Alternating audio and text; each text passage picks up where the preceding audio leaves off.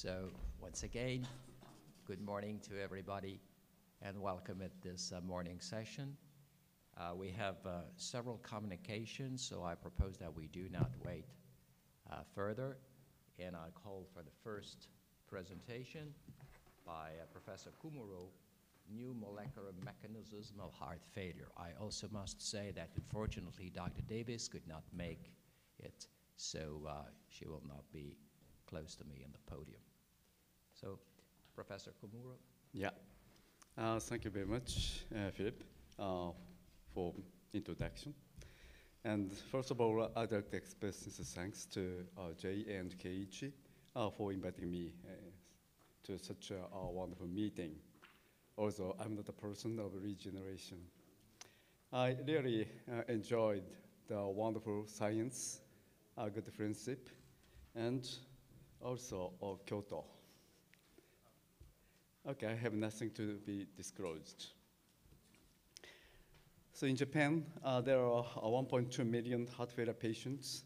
The number of heart failure patients is increasing. So we say that the heart failure pandemic.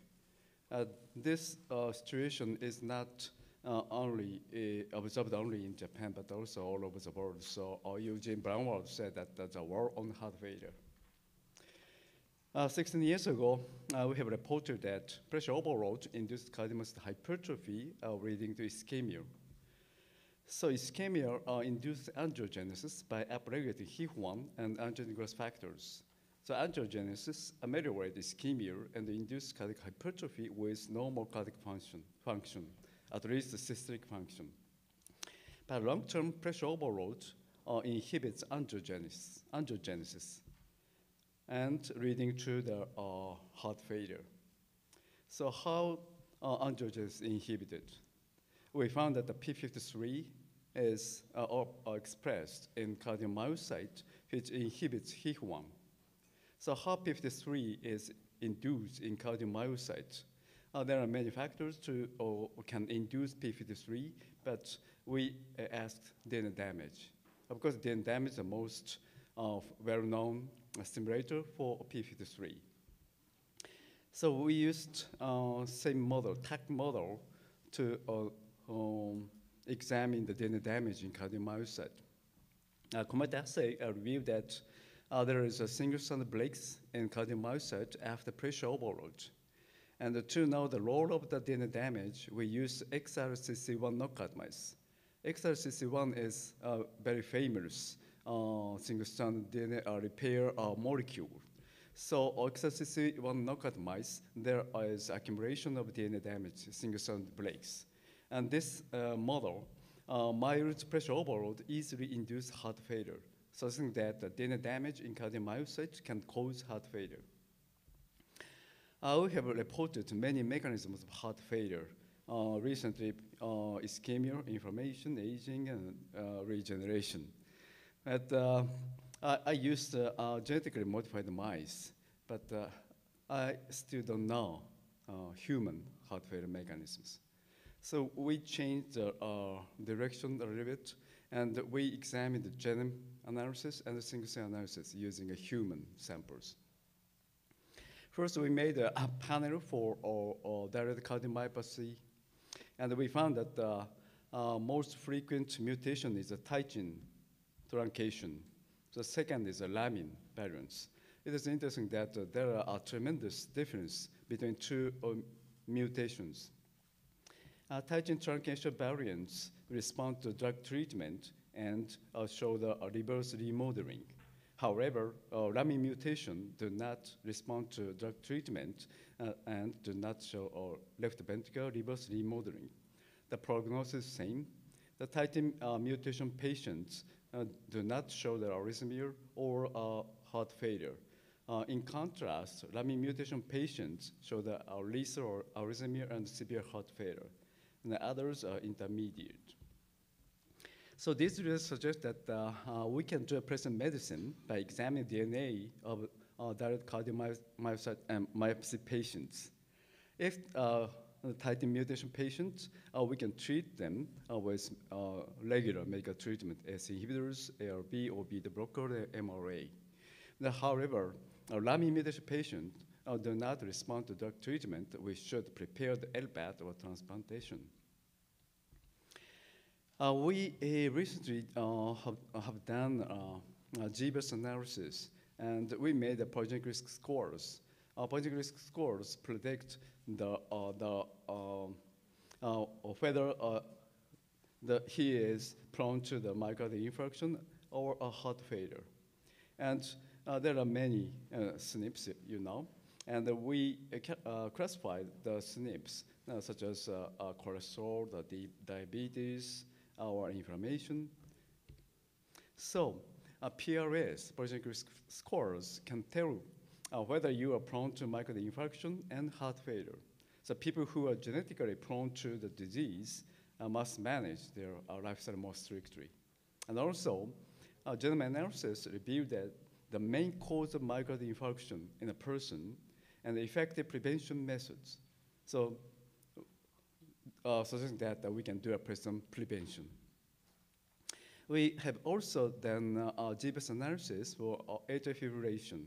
So we found many novel SNPs, and we made progenitor risk scores also.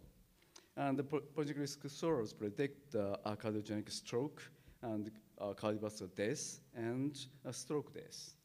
And also, we found that the ERRG, a binding site, ERRG is estrogen receptor related gamma. Binding site is concentrated in the area of the SNP by chip analysis.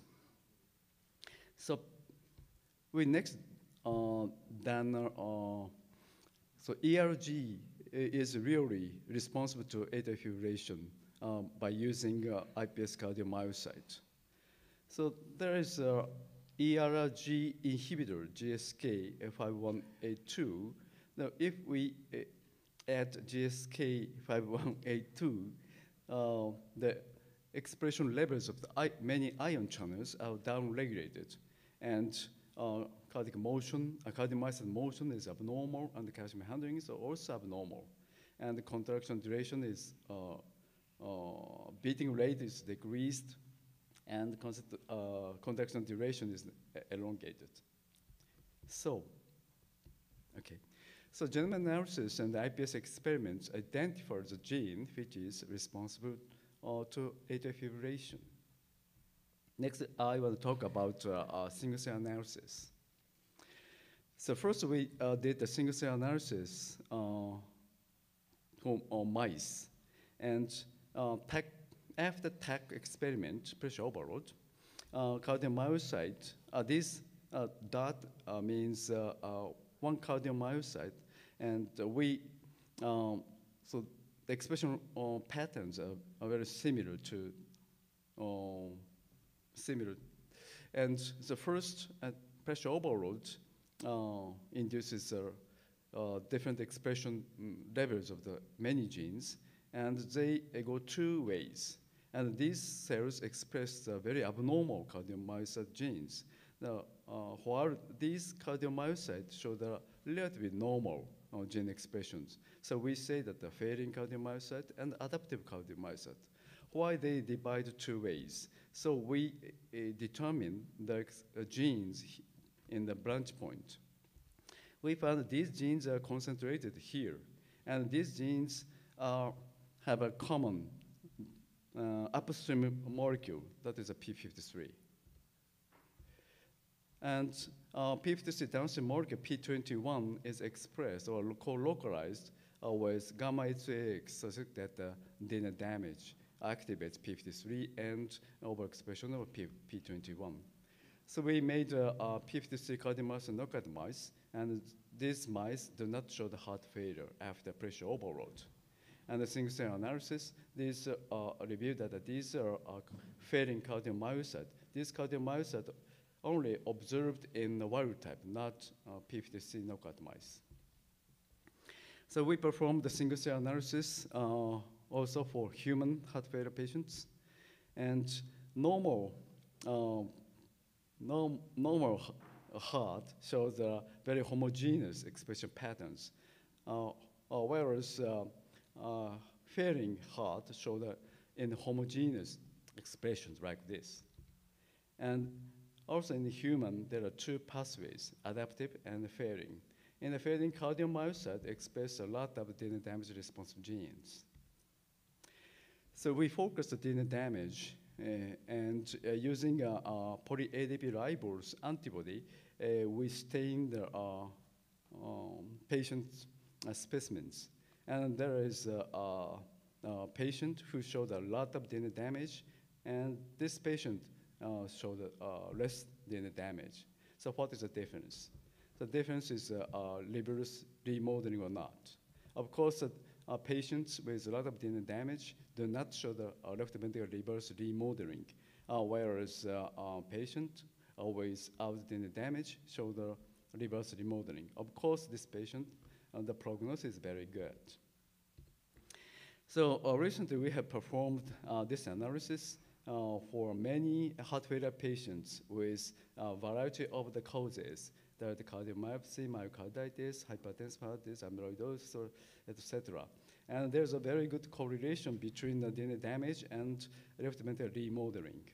So these results suggest that the DNA damage is a common cause, a common pathway in the heart failure, irrespective of the heart failure causes.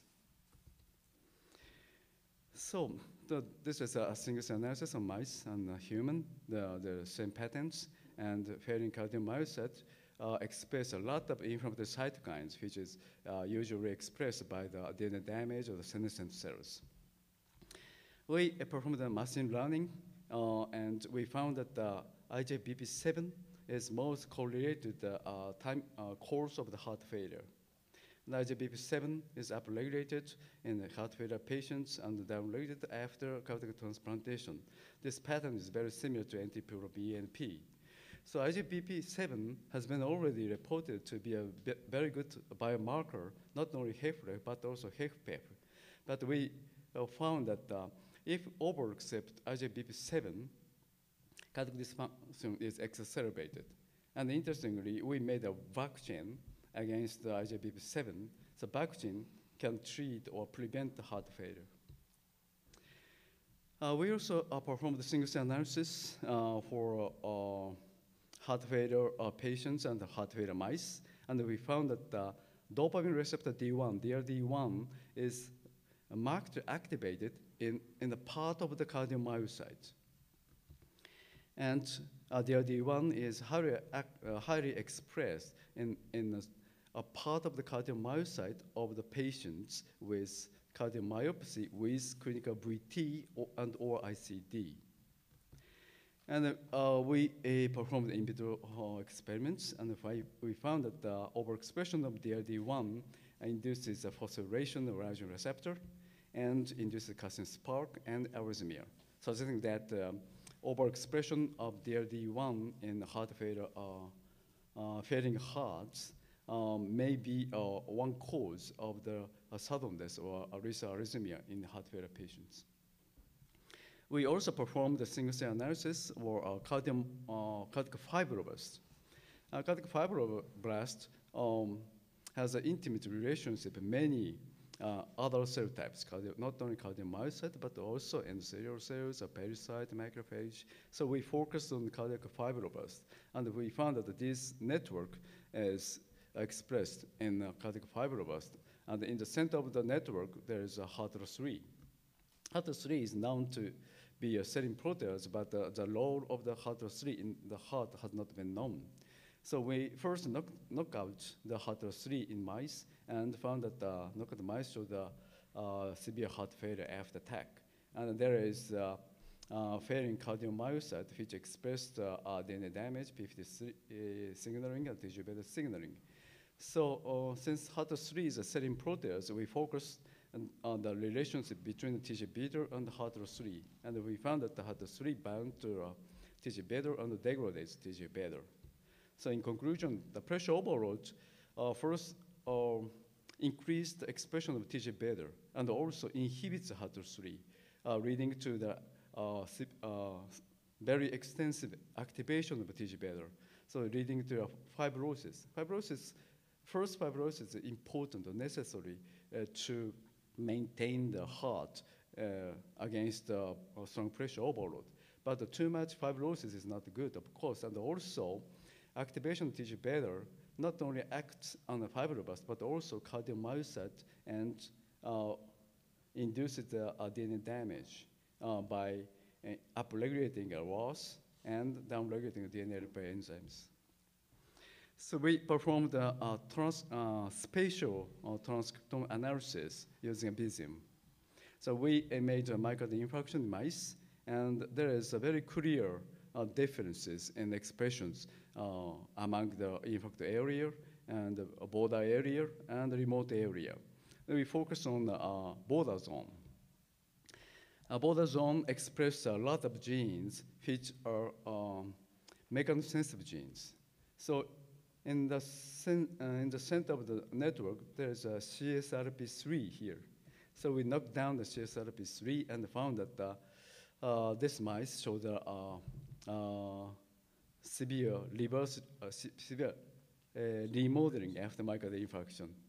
So this suggests that mechanism-sensitive genes, including CSRP3, is upregulated in the border zone after myocardial infarction and inhibits the remodeling after MI. So as I mentioned that the lamin mutation is induced a severe heart failure in the human. So we made knock-in mice using CRISPR-Cas9 system. And this mice showed direct cardiomyopathy like human. And sarcomere is immature, and nuclear shape is very bizarre. And we also made iPS cells from the patients. And iPS-derived cardiomyocytes showed different expression patterns compared with isogenic control. Lamin variants showed less cardiomyocyte, which express the mitochondria and sarcomere. In contrast, they express a lot of the DNA damage and the cell cycle genes here. So why lamin mutation iPS cardiomyocytes are so immature? So we performed the RNA sequence analysis and also attack sequence. Then we found that cluster 0, there are less cluster 0 in RNA-seq and ATAC-seq. And ATAC-seq revealed that these sequences, these genes with these sequences are downregulated. So this sequence is known to be the site where the TET, transcript factor TET binds. Okay.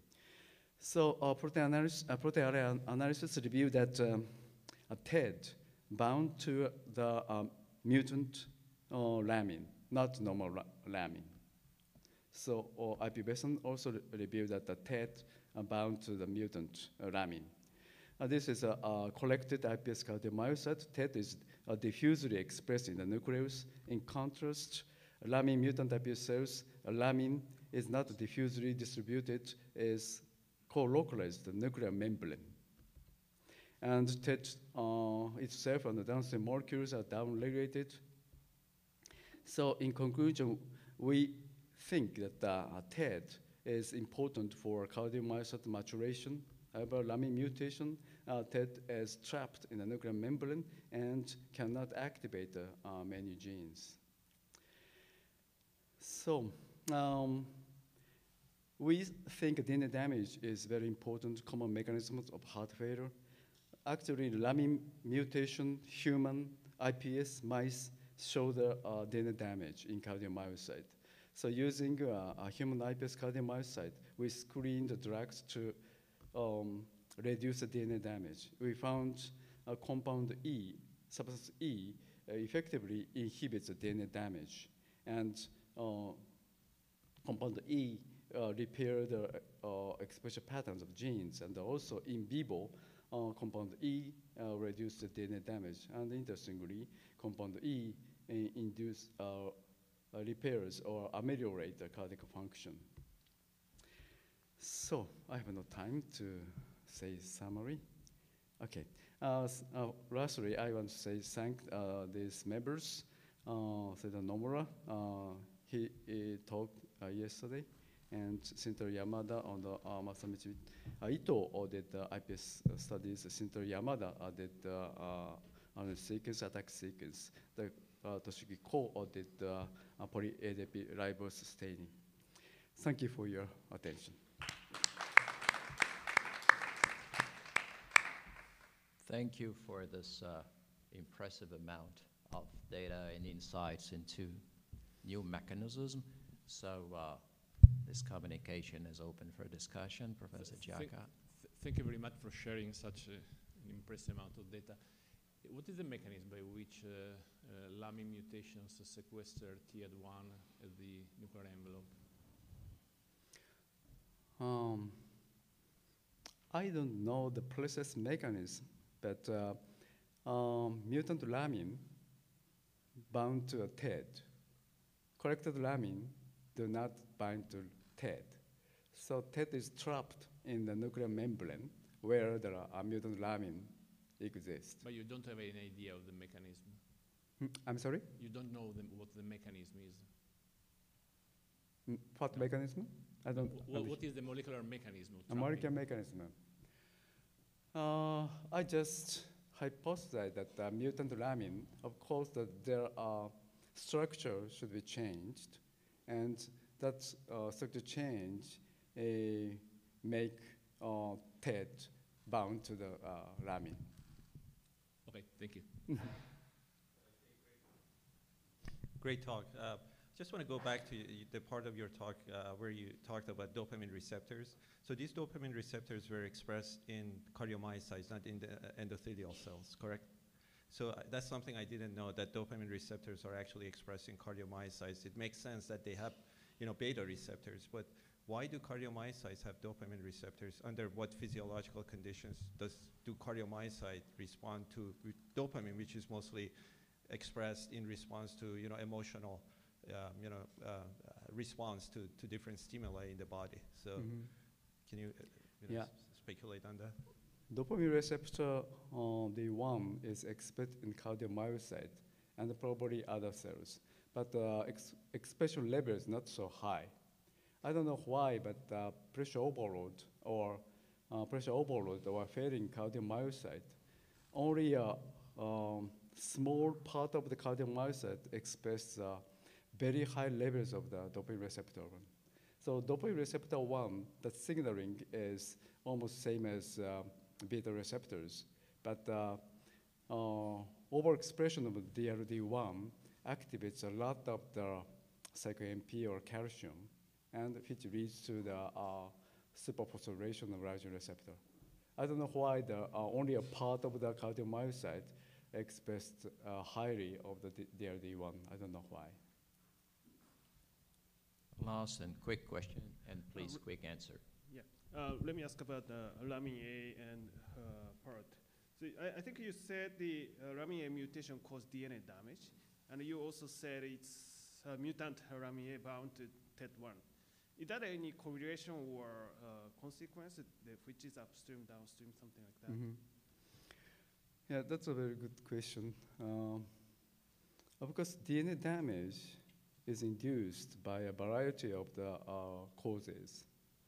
Of course, it is easy to imagine that reactive oxygen species, which is very much produced in cardiomyocyte, the mitochondria or the NADPH or the oxidase. But there are many other causes to induce DNA damage. And probably, I think DNA damage is a common cause of the heart failure, but the cause, the pathway is different in the initial causes. And the lamin mutation, so one mechanism is abnormal transcription. And interestingly, there are many DNA repair enzymes, DNA repair molecules which are downregulated in lamin mutation. And also, I don't remember the name, but so lamin is a nuclear membrane. So lamin mutation induces a weakness of the nuclear membrane. So there is a lot of the DNA damage repair enzymes in the nucleus, but those enzymes go out from the nucleus to the cytoplasm.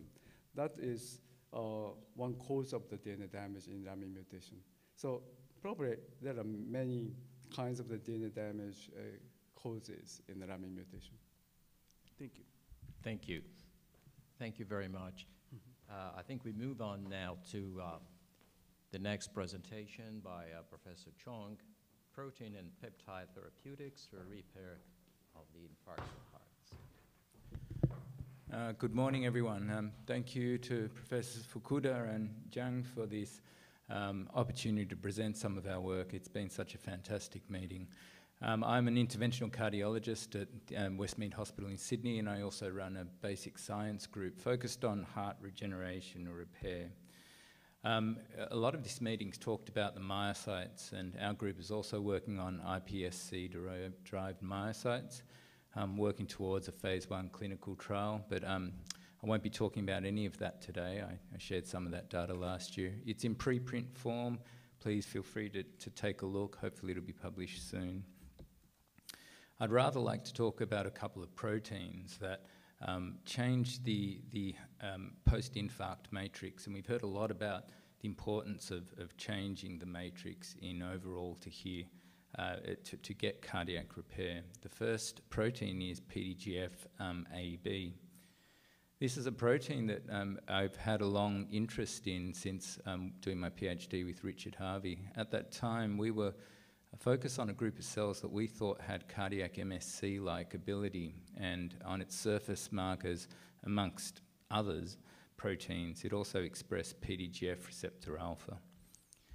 And many of you will know that PDGF signaling is quite complex. The ligands exist in either homodimeric or heterodimeric form for chains A, B, C, and D. And then these combinations also interact with tyrosine kinases, which exist in hetero or homodimeric form for alpha and beta chains. The in vitro interactions had been pretty well worked out since, well, for some time now, but the in vivo interactions really hadn't been, and our focus on PDGF-AB, we hope, helps some of this. So Richard initially started in a mouse model of myocardial infarction, delivering PDGF-AB and showing that cardiac function was improved after myocardial infarction. That we took that preliminary study and then went on to a clinically relevant large animal of myocardial infarction in the pig. We infused PDGF-AB by osmotic mini pump shortly after myocardial infarction. And you can see by the MRI analysis that the PDGF-treated group in the blue was significantly improved compared to the vehicle control in the red, and it's the deltas below. Now, the pig's not the best model to work out exactly what's going on, but we did find some interesting findings. Firstly, that the scar size between the groups didn't change, and that was a surprise to us. We saw quite significant functional improvement, but by Picrocerius red or Gomori's trichrome, there was no real difference in the scar. So, well, not in the quantity of the scar, but by second harmonic generation, 2-photon imaging, and also birefringent microscopy, we felt that we saw the collagen alignment of these fibers change significantly and more straighter and aligned in the PDGF-AB. We also did analysis in 2D sections and in 3D sections by cubic clearance, and found that the PDGF-AB treated animals did have more vessels. They were smaller and more branched. But we still didn't really know what was going on, and Rob Hume in my group, who's just recently left, was set the task of trying to dissect this out a little further. Now, as mentioned, we're really focusing on the matrix, so we thought fibroblasts. He set up cultures of cardiac fibroblasts, first treating them with FBS-containing media, which was serum-starved to some degree, treating with PDGF-AB or as a positive control TGF-beta-1, or the combination of both. You can see PDGFs had this characteristic stringy phenotype compared to the fat and flat myofibroblasts. And actor 2 expression correlating with these smooth muscle cells was decreased in the PDGF treatment, that's in the green, compared to the TGF treated samples. And a similar finding when we looked on Western blot for expression of SMA and the quantification of the densimetry on the right. We did RNA sequencing on the cultured cells, and you see that compared to the untreated controls in the middle here, the PDGF samples, which is on the left of screen, clustered differently to the TGF beta samples, which I suppose is not unexpected.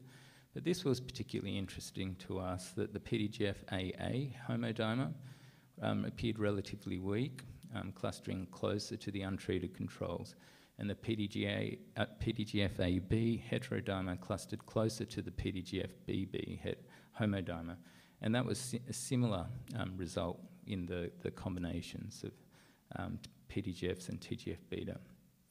When we looked at what genes were differentially expressed, periostin was strongly expressed throughout the PDGF and the TGF-beta 1 samples. But there were differences between the groups. I'll draw your attention to the top left-hand corner. These genes downregulated by PDGF were interesting, particularly SRF1 and MBNL1, which has recently been shown by the Jen Davis group to be necessary for collagen 1 myofibroblast formation and cardiac fibrosis. We then turned back to the mouse model of myocardial infarction, trying to employ a technique known as imaging mass cytometry. Many of you will know this.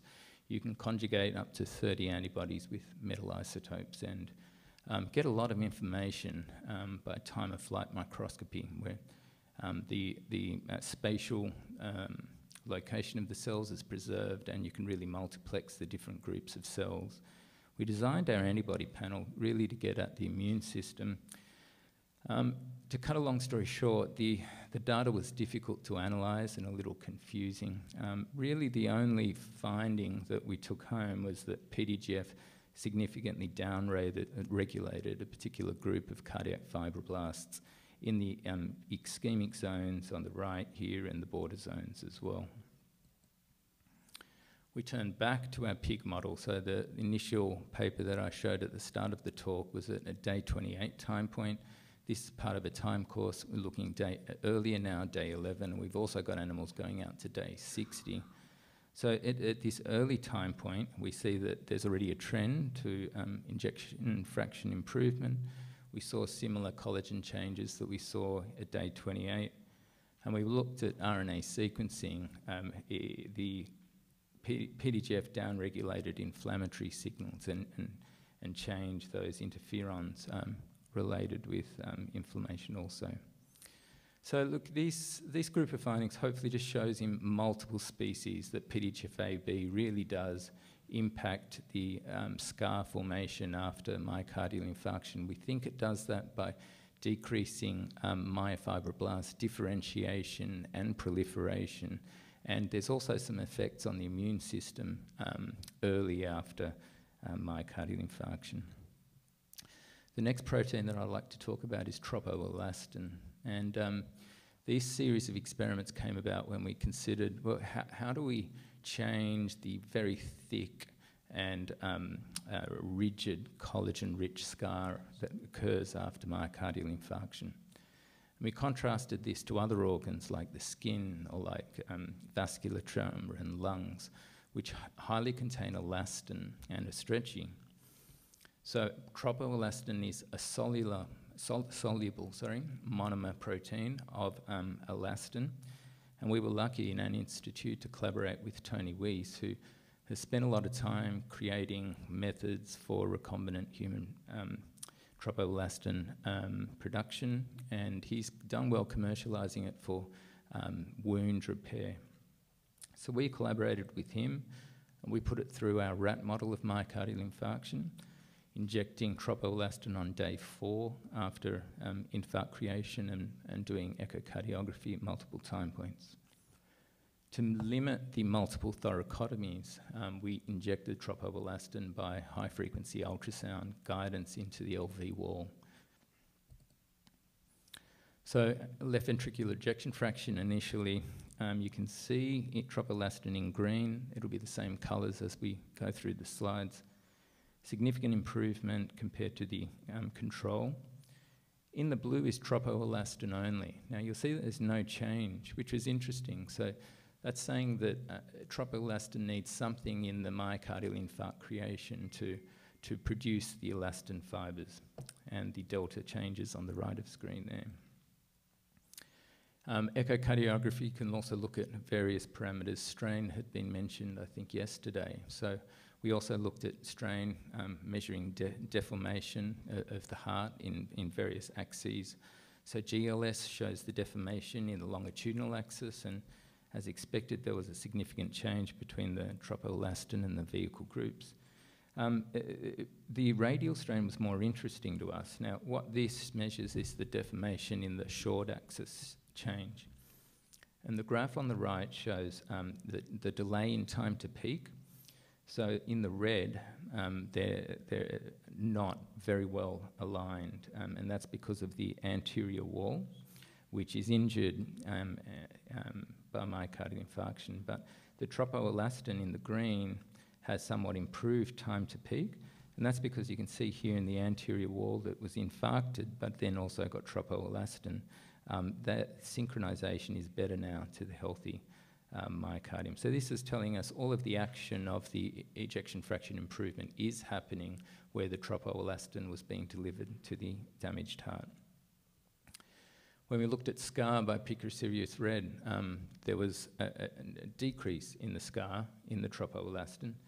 Again, maybe not too surprising, but the next question was, is the decrease in scar due to elastogenesis, which we hypothesized? So to get at this, we used a special stain known as Verhoff-Van Giesen, where elastin fibers come out as this strong purple. First thing to notice in the tropoelastin only, so tropoelastin no infarct, you get no increased elastin fibers, so presumably the soluble monomer is cleared somehow. The other interesting finding was that infarct without tropoelastin, we did see some elastin fibers, but not as much as when we delivered extra tropoelastin. And then here's the quantification here. Now, when you look through the literature, it is known, actually, that there is some elastogenesis in infarct repair, but it's generally not very well known. We did RNA sequencing on these animals, both at an early time point after tropoelastin at day 7 and as well day 11, a little bit later. First thing to note is that in the remote zones, so there's no differences between the groups.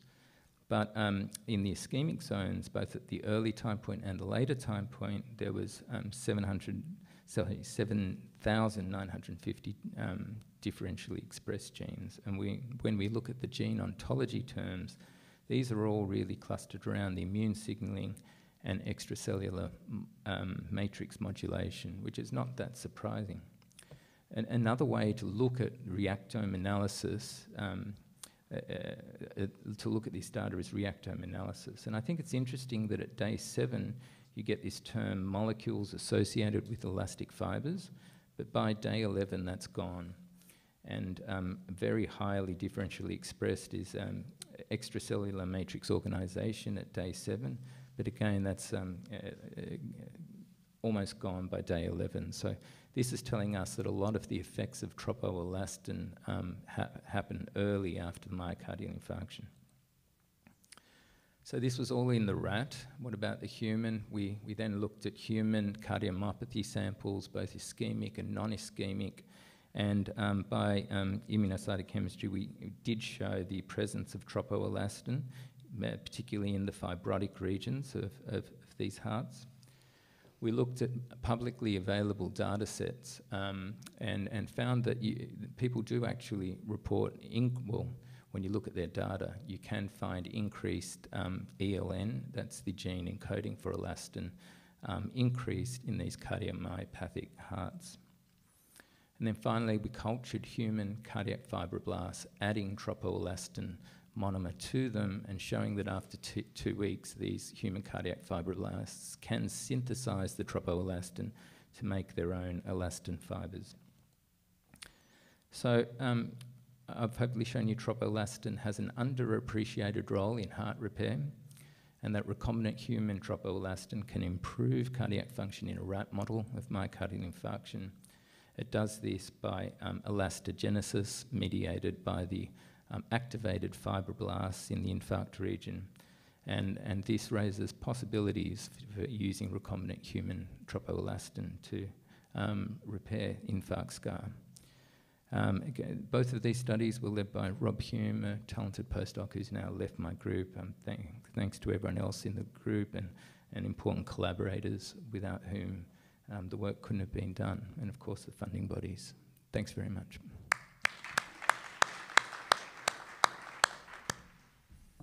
Thank you very much. This presentation is now open for a discussion. So may I start by asking you, how do you conceive the translational potential of these proteins? Yeah.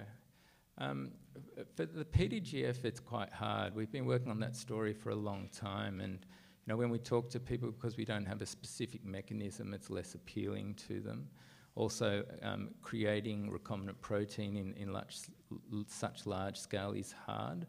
We're actually forming, we've got a few candidate peptides designed around key regions of what's known about the PDGF structures. And we've got some promising in vitro results. They're going through in vivo testing now.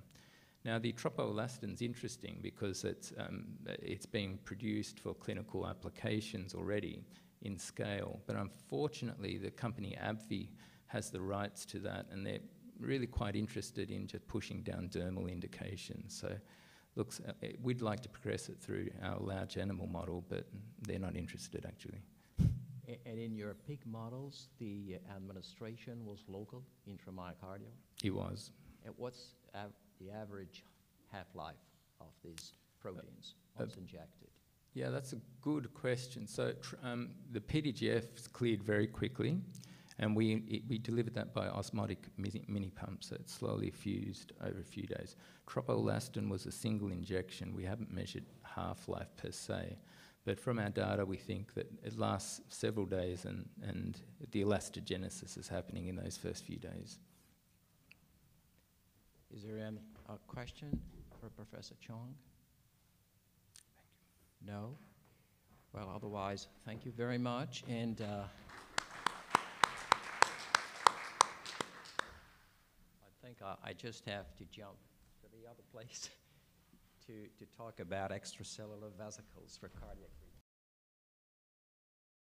repair. I will share the Philippe Menache presentation. So let's begin. Thank you very much. Well, I first would like really to echo my colleagues for thanking you, Professor Fukuda and Jay, for having put together this really outstanding meeting and the privilege of being here. Now, a couple of years ago, we successfully completed the ESCORT trial, in which embryonic stem cell-derived cardiovascular progenitor cells embedded in a fibrin patch were delivered epicardially in patients with severe heart failure. And incidentally, you will note that the first patient I operated on is now more than 8 years after her surgery, still doing well, but importantly, no red signal regarding the safety of these cells.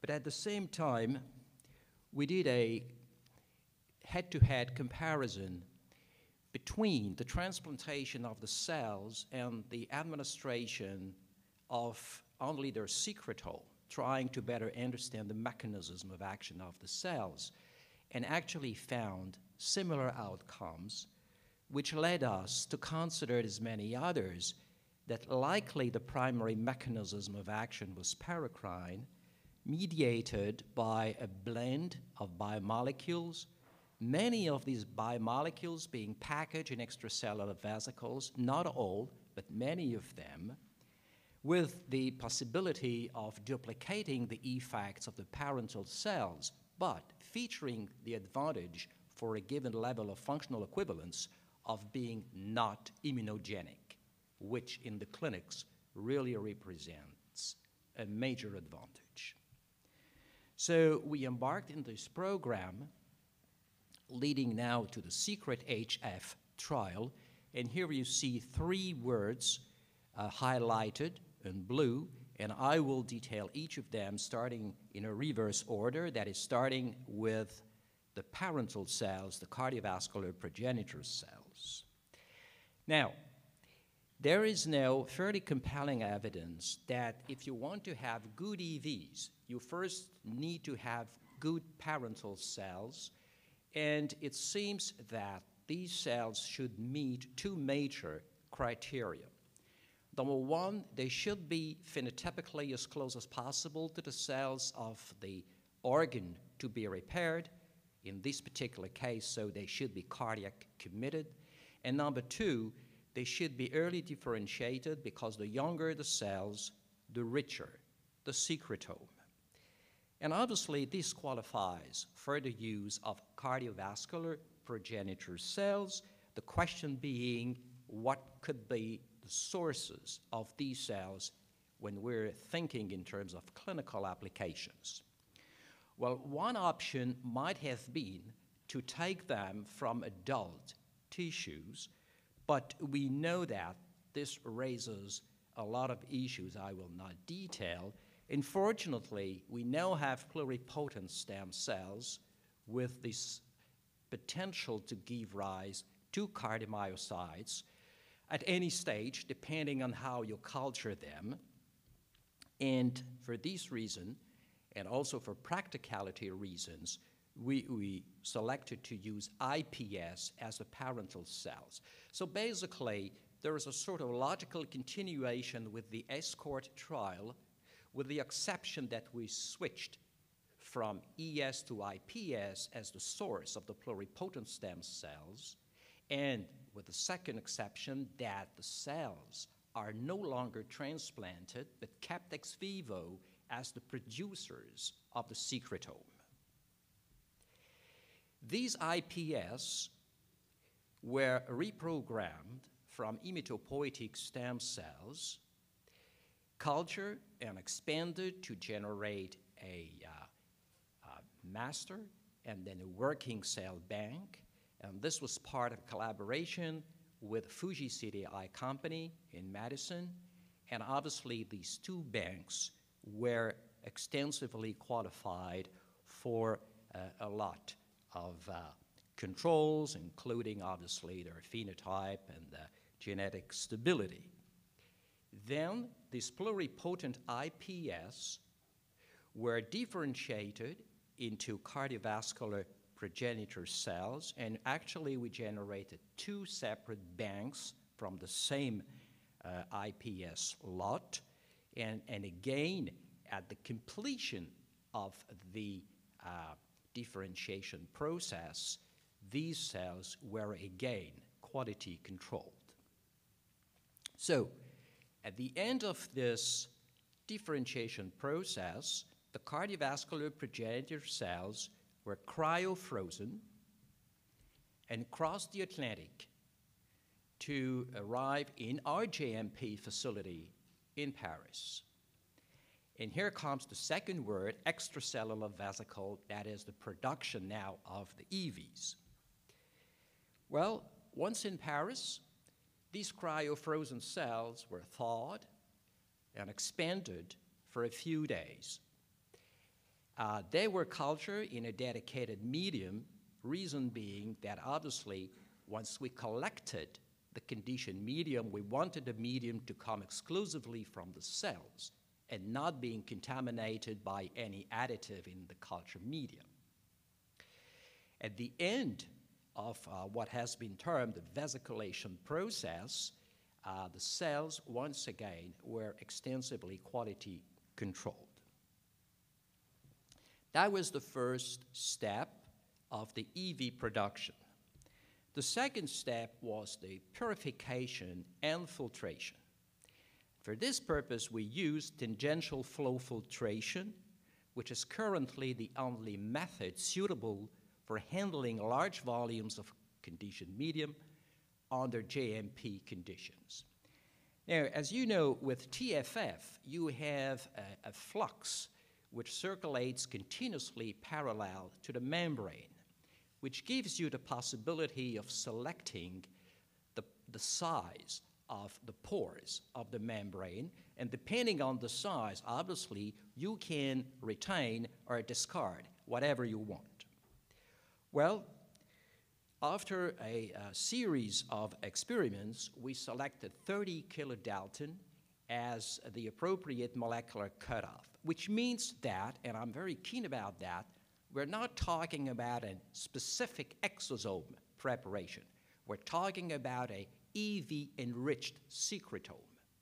And we haven't bored not only the EVs, but also a blend of soluble factors and cytokines and so on. Then we had the third and last step of this process, the so-called fill and finish. I want to emphasize the fact that, as previously mentioned, we had two preparations of cardiovascular progenitor cells, and were able to show a very good reproducibility from one batch to the other. At the end, the conditioned media were pooled, and the product intended to be given to the patient was also given to the animals undergoing the JLP safety, that is, tox and oncogenicity studies. So the animals undergoing these studies have received exactly the same product as the patients planned to be included in the clinical trial. Obviously, this final product had to undergo a series of quality controls. These are fairly standard controls. I will not detail them. Just a few words about the potency assays, and you know regulators are very keen about the potency assays. So just to illustrate that, this is one of the potency assay, an angiogenesis assay, the scratch wound. And here I think we can make three observations. Number one, this secretome, and this is not really unexpected, has angiogenic effects with an increased and improved healing of the wound. Number two, and again, it's not really unexpected, this effect is dose-dependent. And number three, maybe more interesting, there is an acceptable reproducibility from one vial to the other. Now, this is a second potency assay, the stress assay, where cells are stressed by exposure to a pro-apoptotic agent, and you see that there was an improvement in cell survival with either the research-grade product or the clinical grade product.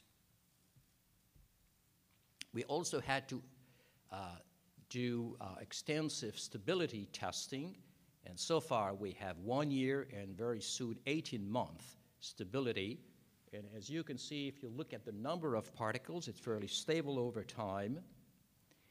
And in terms of bioactivity, again, over time, it seems that these EVs, which have been thought, have retained their bioactivity with regard to the ability to improve survival of stressed cells.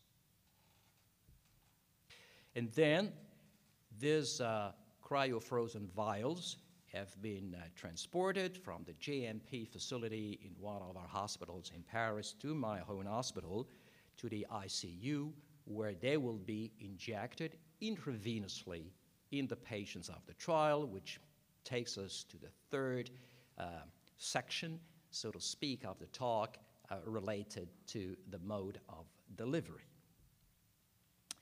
So we selected to give these EVs, or say EV-enriched secretome, intravenously for different reasons. Obviously, it's simple.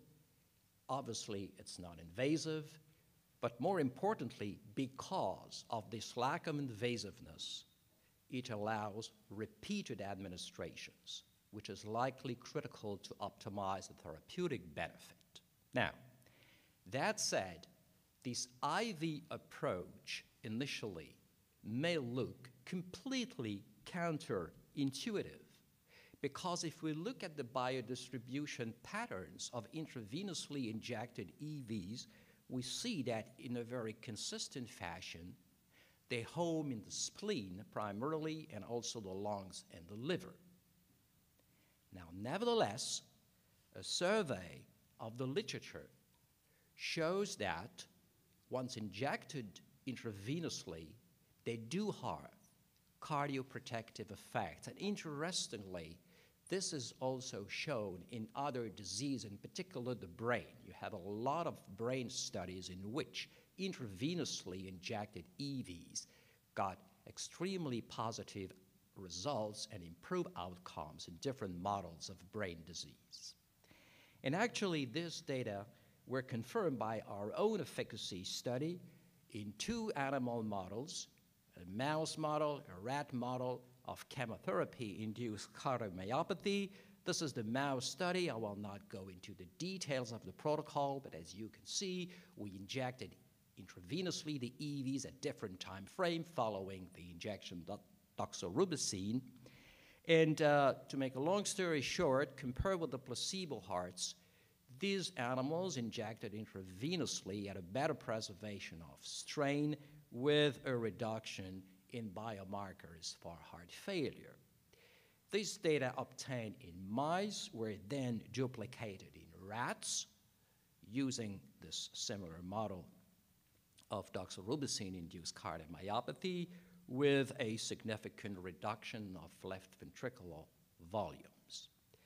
So to be honest, I don't have a clear explanation regarding the mechanism by which these intravenously injected EVs, and by the way, it's the same for cells, it has been shown for cells as well, are working, but the prevailing hypothesis is the so-called bioreactor hypothesis, whereby once trapped remotely in the spleen, lungs, and liver, these EVs, or their parental cells, reprogram the endogenous immune cells towards a reparative pattern.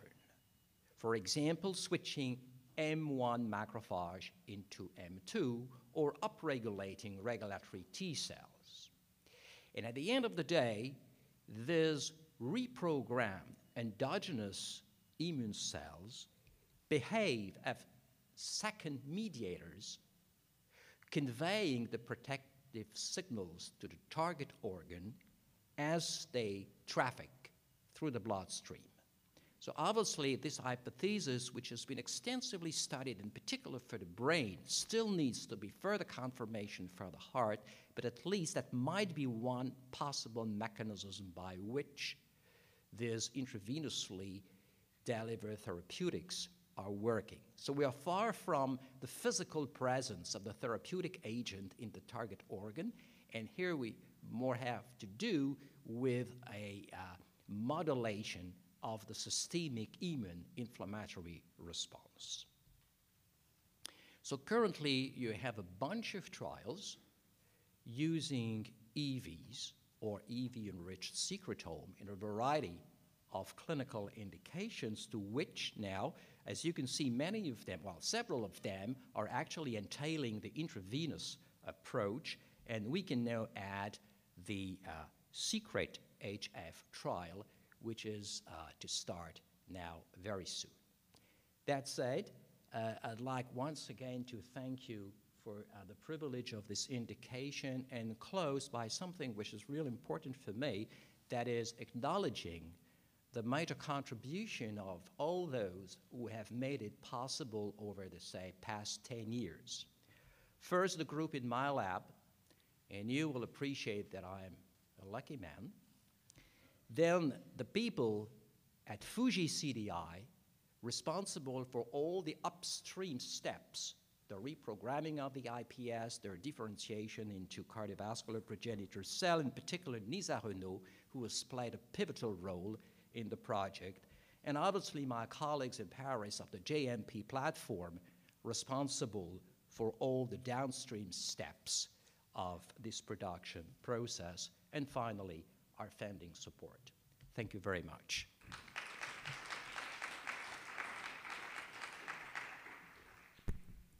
Thank you very much, Menash.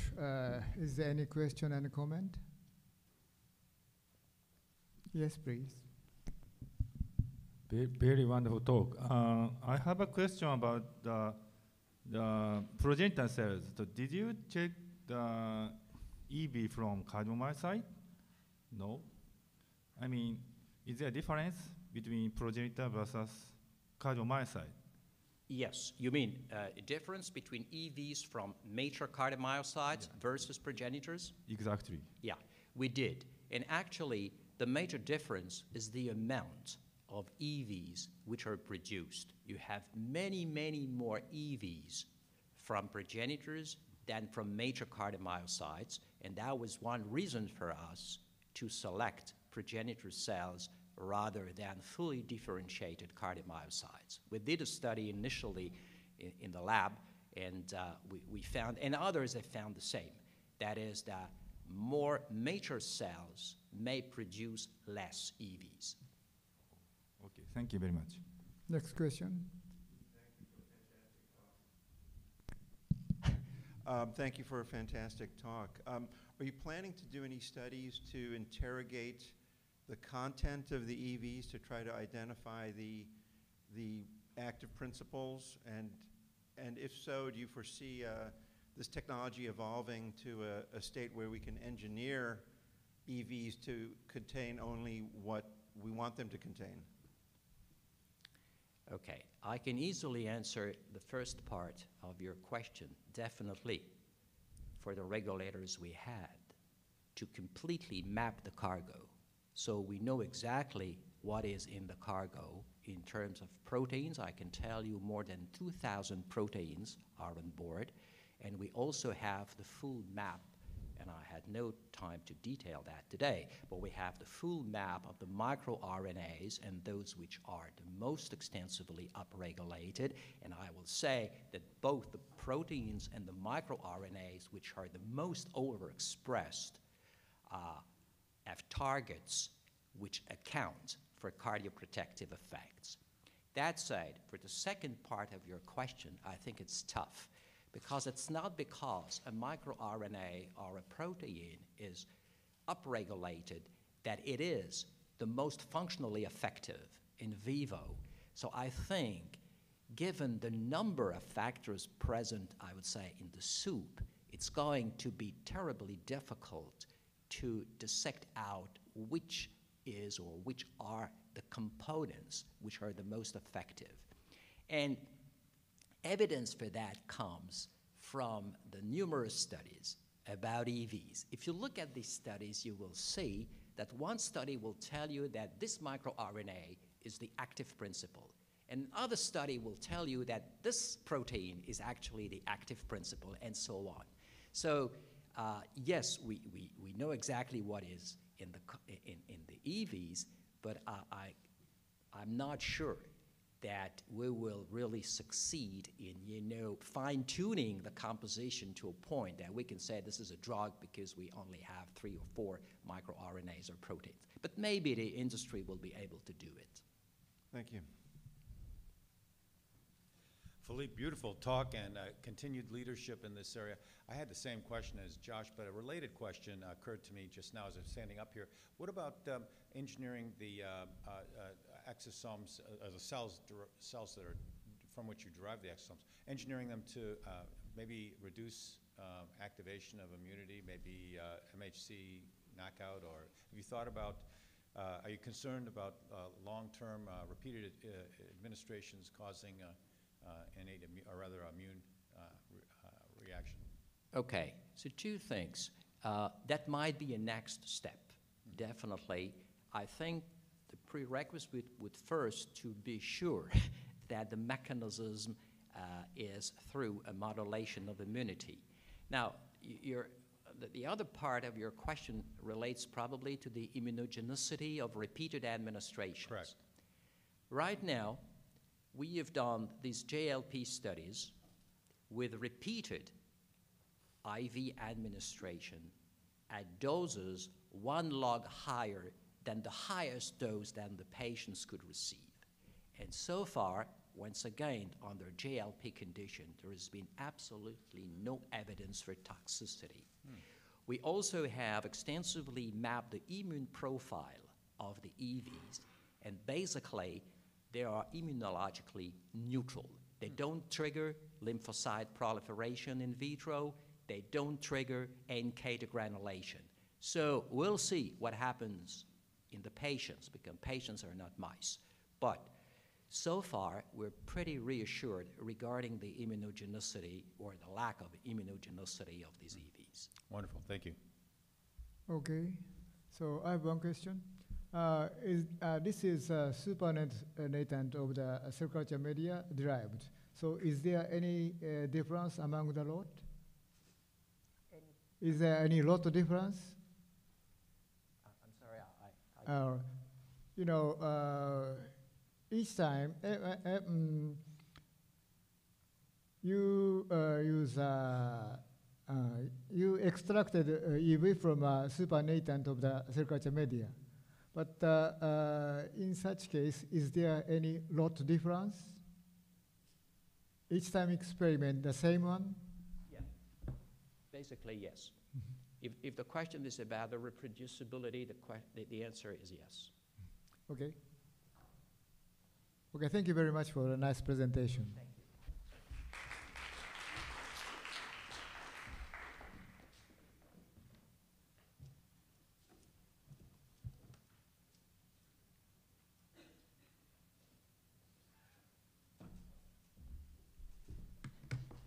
So I change the cap and move on to the presentation of Professor Sarushima about autophagy.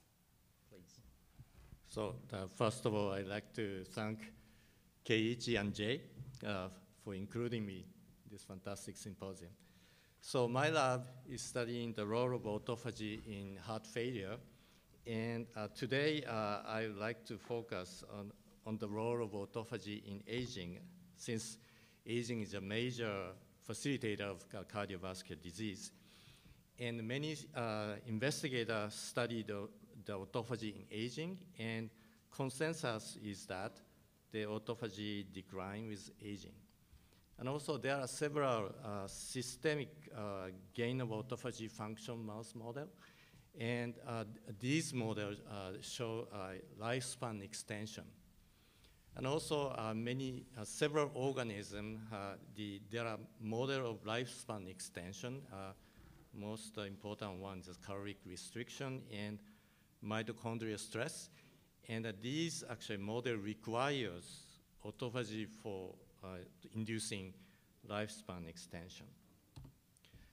And in collaboration with Guido Croma, we also did the experiment, and we confirmed that the autophagic flux is inhibited in aging mice. And this is reactivatable by polyamine, but I don't speak about it.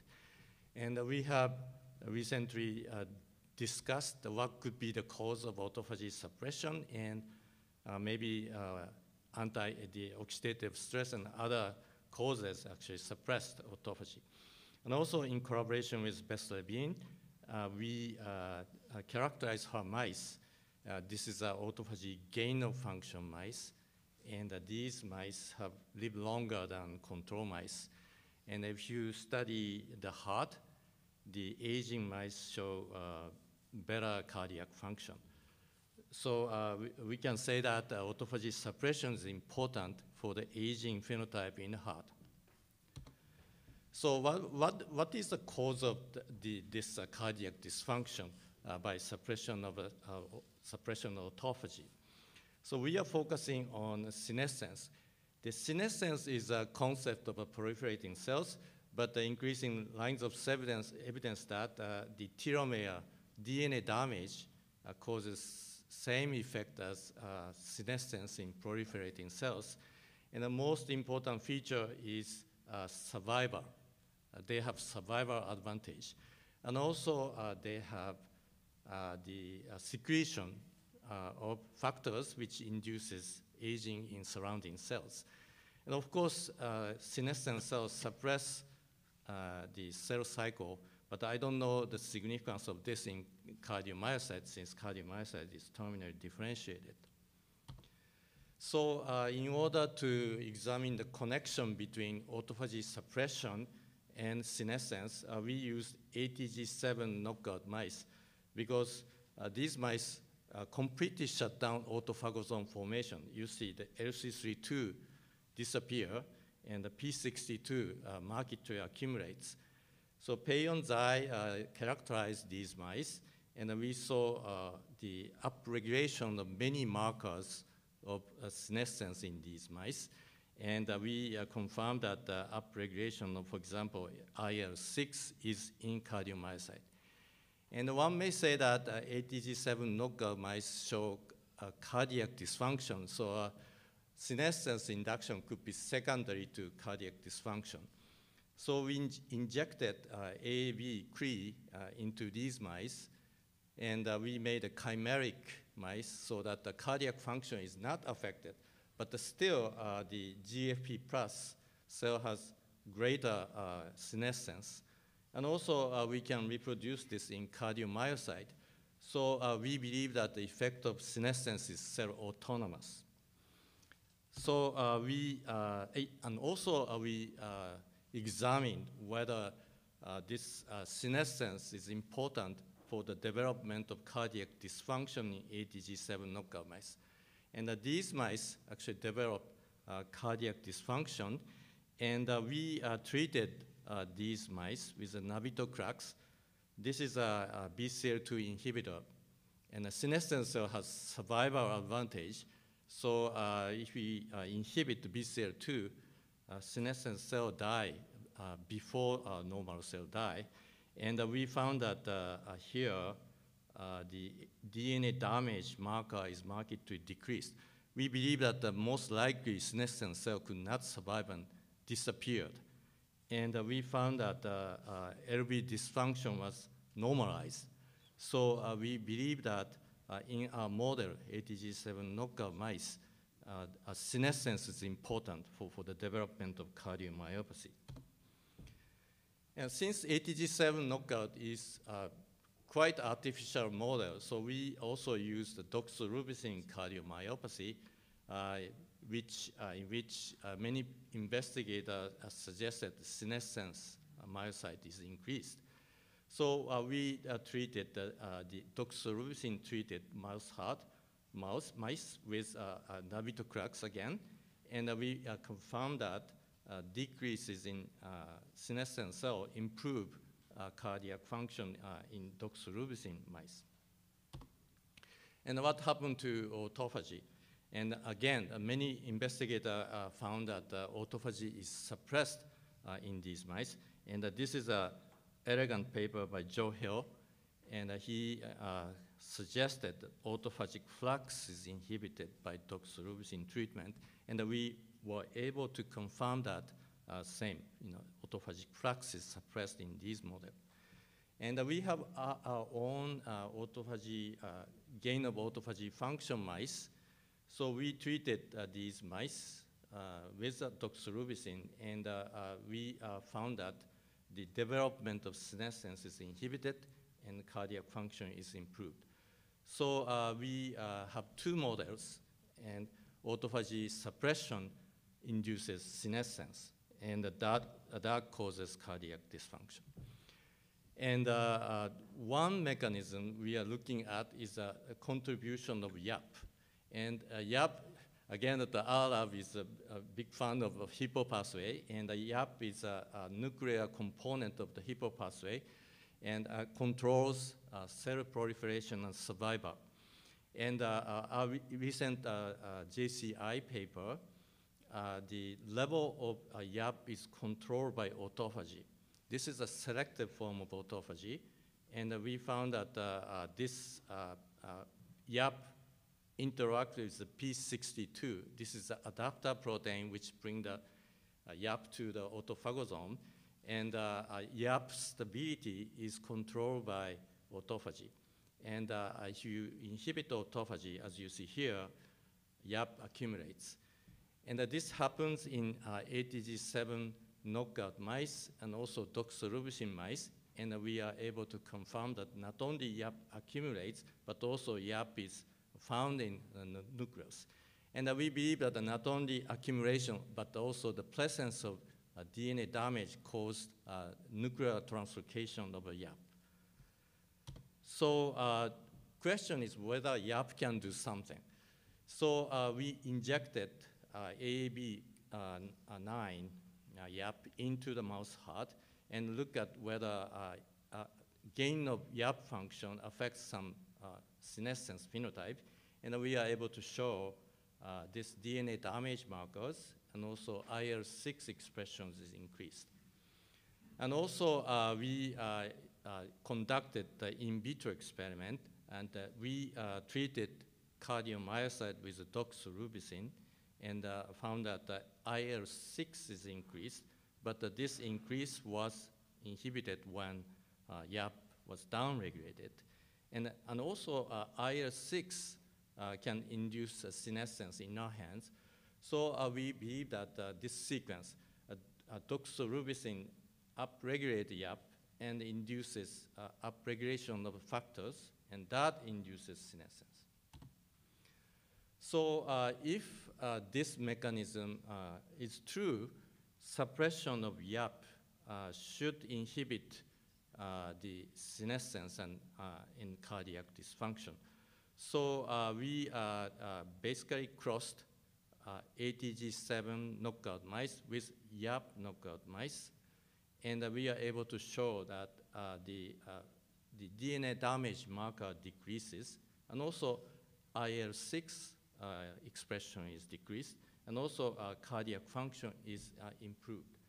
So we believe that YAP is involved in survival and also senescence-associated secretory phenotype, paracrine mechanism. So we believe that YAP could be the mediator of senescence in cardiomyocyte. Since YAP is generally protective mechanism, so we thought that suppressing YAP in every cardiomyocyte may not be necessarily beneficial. So according to the recent publication, Cell Metabolism, we basically took the same approach to insert CRE in an endogenous P6, downstream of endogenous P16 promoter, so that we can manipulate gene expression only in senescent cells. And we basically made crossed the Rosa tomato mice with this CRE mice, and we basically labeled P16 plus cells with tomato. And we are able to show that this staining was increased by doxorubicin treatment. And also these cells are bigger than other TD tomato negative cells. And also these cells are often positive IL-6. So we believe that this approach manipulates gene expression only in senescent cells. And we found that doxorubicin treatment in these mice decreases YAP positive cells and also the DNA damage marker positive cells. So we believe that this approach also decreases the senescent cells. And we are able to show that the cardiac dysfunction was normalized and also fibrosis normalized. So we believe that suppressing YAP in senescent cells is effective way to eliminate senescent cells and improve, prevent the senescence-induced cardiomyopathy. So one big question is this suppression of autophagy, why this senescent cell become more has more survival advantage and also can secrete factors. And it has been shown that the senescent cells are actually metabolically very active and has to survive even in the presence of a stressful environment. So it has been shown that their mitochondrial function could be more active than control cells, like cancer cells, you know. So this is really puzzling because autophagy is a very important cellular quality control mechanism. So a question is, how it can happen? So we speculate that somehow mitochondrial quality control is maintained even in the presence of autophagy suppression. Then we have been studying the connection between autophagy and mitophagy past few years, and we have ample of example in which non-specific autophagy and mitophagy are regulated by different mechanisms. And for example, in doxorubicin treated heart and cardiomyocyte, we found that the autophagic flux, this is a non-specific autophagic flux, is completely inhibited. But in these mice, mitophagy is still active. So this is puzzling because mitophagy occurs using conventional autophagy machinery, but somehow non-specific autophagy and mitophagy are regulated by distinct cell mechanisms. And also we have premature aging mouse model we recently published in Journal Cardiovascular Aging, and we found that in these mice, aging also suppress autophagic flux, but mitophagy is not suppressed. Mitophagy is activated. So how can we explain this? And we published a paper in JCI 2019 when conventional autophagy is suppressed. There's an alternative mechanism to compensate the mitophagy. And mitophagy is such an important mechanism, so it probably makes sense that the cell has a backup mechanism to supplement lack of mitophagy. And this mitophagy doesn't require conventional ATG7 conjugation system, but it has a different system so that damaged mitochondria can be sequestrated and degraded through a lysosome. So we believe that even in the presence of lack of conventional autophagy, mitophagy can be activated. And luckily, we have a RAB9 S179A mice in which alternative mitophagy is suppressed, but the conventional autophagy is not affected. So we treated these mice with doxorubicin, and we are able to show that DNA damage marker is decreased and cardiac function is improved. And the same thing happens in cells, and we are able to show if you suppress this alternative mitophagy, basically senescent cell cannot survive, and then this is probably beneficial for the heart. And what's the connection between YAP and alternative mitophagy? And we are able to show that the YAP can increase mitophagy. We have a mitokema specific indicator of a mitophagy, and the YAP has the ability to stimulate mitophagy. And also, we have recently shown that TFE3, it's a transcription factor regulating lysosomal biogenesis and autophagy, plays an important role in mediating the alternative mitophagy. And we recently found that this YAP interact with TFE3. So although we still are working on this, but we believe that activation of YAP not only induces survival of cardiomyocyte, but also stimulate alternative mitophagy, and that allows induction of secretion of factors, and that induces cardiac aging. So to summarize my talk, I started that from suppression of autophagy is important for the aging, and we proposed that that is mediated by induction of senescence, and we believe that the accumulation of YAP plus most likely DNA damage marker activate YAP, and that allows survival of cardiomyocyte and also induction of the SASP, and IL-6 and other factors are important in induction of the senescence. So I'd like to discuss a few things. One is that, of course, aging is induced by cell autonomous mechanism, but we believe that at least in the heart, paracrine mechanism is also important. And we have to, we believe that the targeting senescent cells is important, and that to know the property of senescent cells is important, and we believe that the senescent cell have survival advantage and also requires high energy for SASP.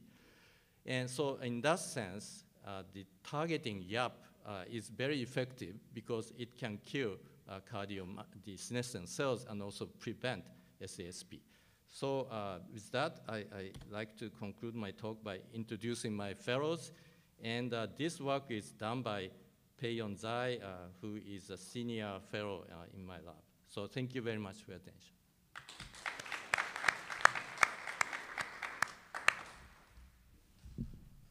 Thank you. Professor Chaka. Thank you very much. Very nice work. I think this is a question that you must receive often. How do you reconcile this pro-hypertrophic and pro-senescent role of YAP with the role of YAP in regeneration and proliferation? Yeah, so I think we have to distinguish the senescent cells and ordinary cells. So senescent cell acquire the very specific, the feature so that it acts as a bad cells. But we have to preserve YAP function in non-senescent cells. So I think it's, that's why I try to suppress YAP only in senescent cells. And I completely agree that the YAP in ordinary cells are good, but the YAP in senescent cells is not necessary. But do you believe that this mechanism from endothelial cells by which YAP is cytoplasmic, its transport is regulated by lack of phosphorylation, so on and so forth, also apply to this specific role in senescence? So there is the shuttling of YAP? Yeah, so I don't know the role of YAP in endothelial cells, but my colleague Dominic Derry has a cell type specific role of YAP, and particularly inflammatory cells, YAP is certainly important for secretion of cytokines. And I'm sorry, I don't know much about the role of YAP in endothelial cells. Sorry, I said endothelial, but it was epithelial cells, so in cancer cells, basically. Sorry, that also could be a cell type specific roles. Thank you, thank you. Thank you for a great talk. So I'm wondering what determines the senescent cells? So it looks like the senescent cells are still minor fraction of cardiomyocyte. So is that stochastically determine who become the senescent and who's not? Yeah, most likely local environment. I don't know. That's why I use the doxorubicin. That actually induce very high number of senescent cells. So in real aging condition, which distinguish senescent cells and normal cell, I need to find out. It's most likely something local environment. Thank you.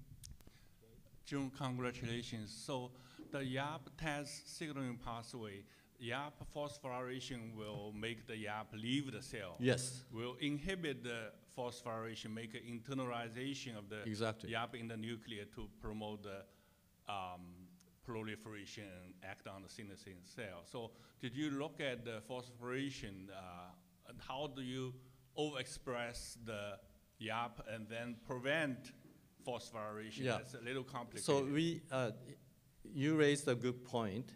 And we are now looking at the phosphorylation, and the literature, we have not got the conclusive evidence yet, but according to the literature, for example, ATM, DNA damage kinase, can induce YAP, nuclear translocation of YAP. So we looking at the YAP phosphorylation and what identified upstream kinase is very important, but I don't have. So can we simply think it's a mass action if you overexpress the flux of internalization increase?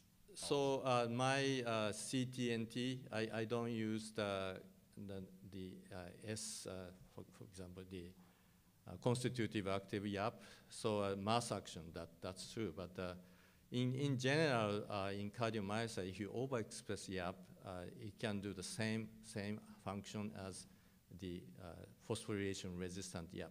But it's a good question. Thank you. Thank you. Well, thank you very much. Thank you very much. And I think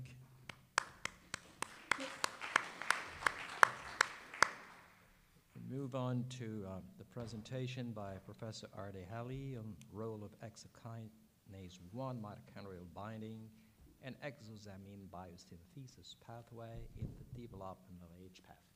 Great, thank you so much. I also want to thank Jay and Dr. Fukuda for inviting me to this interesting and wonderful conference. Today I'm going to tell you about a fascinating family of enzymes, and that's hexokinases. And you know, with hexokinases, I'm sure you all know that they phosphorylate glucose as they get into the cell.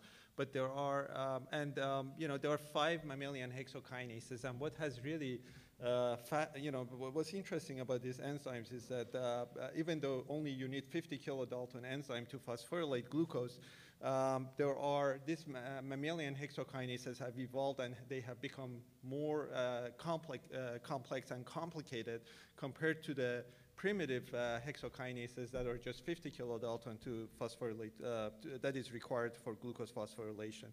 So this evolution of hexokinases has really fascinated me over the past few years. And just to show you what we know about the evolution of these hexokinases, and just going back, I want to mention that my PhD was on hexokinase 2, and when I started my lab, I tried to get away from these enzymes, but you know, they were so fascinating that I came back to them and studied the evolution of these enzymes. So this is what we have proposed about the evolution of hexokinases, that they came from a primitive hexokinase, a yeast-like hexokinase, which was 50 kilodaltons in size. And as these enzymes evolved, they duplicated, and now most of the mammalian hexokinases are 100 kilodaltons in size. But glucokinase, which is hexokinase 4, is still 50 kilodalton in size. And what happened was that after the evolution, after these enzymes evolved, the enzymatic activity was retained in some of the hexokinases in both halves, and in others, the enzymatic activity was lost in the N-terminal domain of, or N-terminal half of the enzyme. In addition to that, hexokinase 1 and hexokinase 2 also obtained this very hydrophobic sequence at their very N-terminus that allows them to bind to the mitochondria. So this is basically the structure of mammalian hexokinases. There are 5 of them, and hexokinase 1 has only enzymatic activity in the C-terminal half, which is shown in red. Hexokinase 2 has enzymatic activity in both halves, and both of these enzymes are capable of binding to the mitochondria. Hexokinase 3 and hexokinase 5 have enzymatic activity only in the C half. Hexokinase 3 cannot bind to the mitochondria, hexokinase 5 can, and glucokinase, which is basically the enzyme that is expressed in the pancreatic beta cells and also in the liver, is only 50 kilodaltons, similar to the hexokinases that yeast and bacteria express. So a very primitive form of the hexokinase is present in the pancreatic cells and also liver cells. So the question is that why do these hexokinases bind to the mitochondria? And a lot of groups, including our groups, used overexpression studies to overexpress the full length and also the truncated form of hexokinases that don't bind to the mitochondria. And 2 hypotheses have been proposed. One is that when it is bound to the mitochondria, it has preferential access to the ATP that is generated in the mitochondria, and also to push ADP back into the mitochondria, and also for protection against cell death. And this is basically depicted in this slide, that when hexokinases are bound to the mitochondria, there is more cell survival because mitochondrial permeability transition pore is closed. And when they're in the cytoplasm, there is more apoptosis because MPTP is open.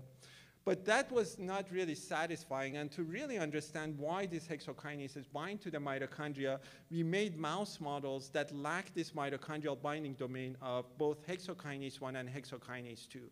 With hexokinase 1, when we made these mice, the mice are perfectly normal. We didn't get any problems with these mice. It has been almost 8 years. We are trying to get hexokinase 2 mice that lack this mitochondrial binding domain, and we haven't been able to get any.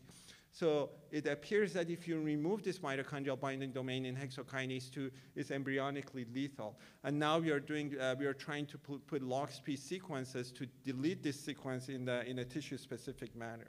So with this, I'm just going to focus on hexokinase 1 in this talk. And we have studied these mice in two different cell types, macrophages and endothelial cells.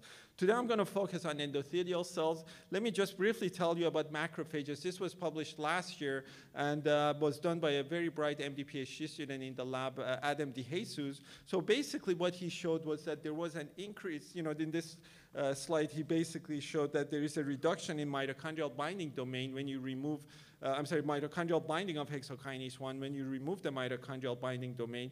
Glucose phosphorylation is not affected, which is expected. Again, the enzymatic function is retained. It's just what we are manipulating is the binding to the mitochondria. But what we saw was that there was a change in glycolysis that was measured indirectly by ECAR. And when he did metabolomics, he realized that there is a defect or there is a stop or blockage at the GAPDH step. Everything about GAPDH was upregulated. Everything downstream of GAPDH was downregulated, or meaning that the metabolites were lower downstream of GAPDH. And then he showed that this correlated with the inflammatory function of macrophages. So when there was, in our delta E1 HK1, that's what we call these mice, when they were stimulated, when the macrophages were stimulated with LPS, there was a significant increase in the amount of inflammatory cells. And when we challenged these mice with LPS, there was more mortality in these mice, meaning that they have a hyperinflammatory function because their macrophages are more inflammatory.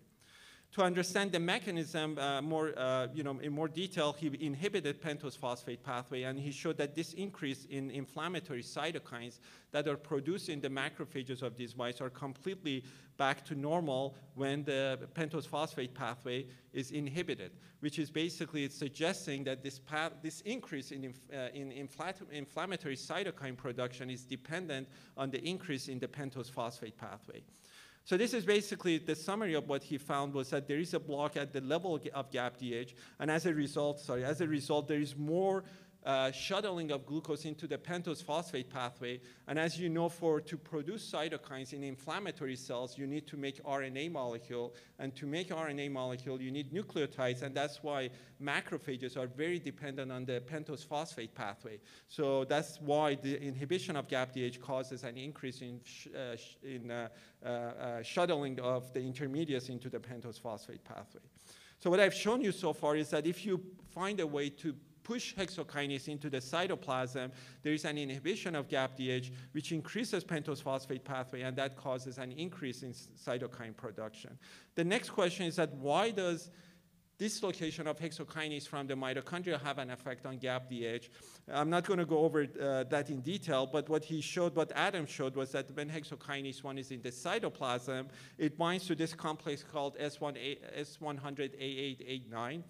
Many of you may not know about this complex. It's mostly expressed in inflammatory cells, and what it does is that it binds to iNOS and causes activation of iNOS, and iNOS causes nitrosylation of GAPDH, which is a mechanism to inhibit GAPDH, and as a result, there is an increase in pentose phosphate pathway when hexokinase 1 is in the cytoplasm.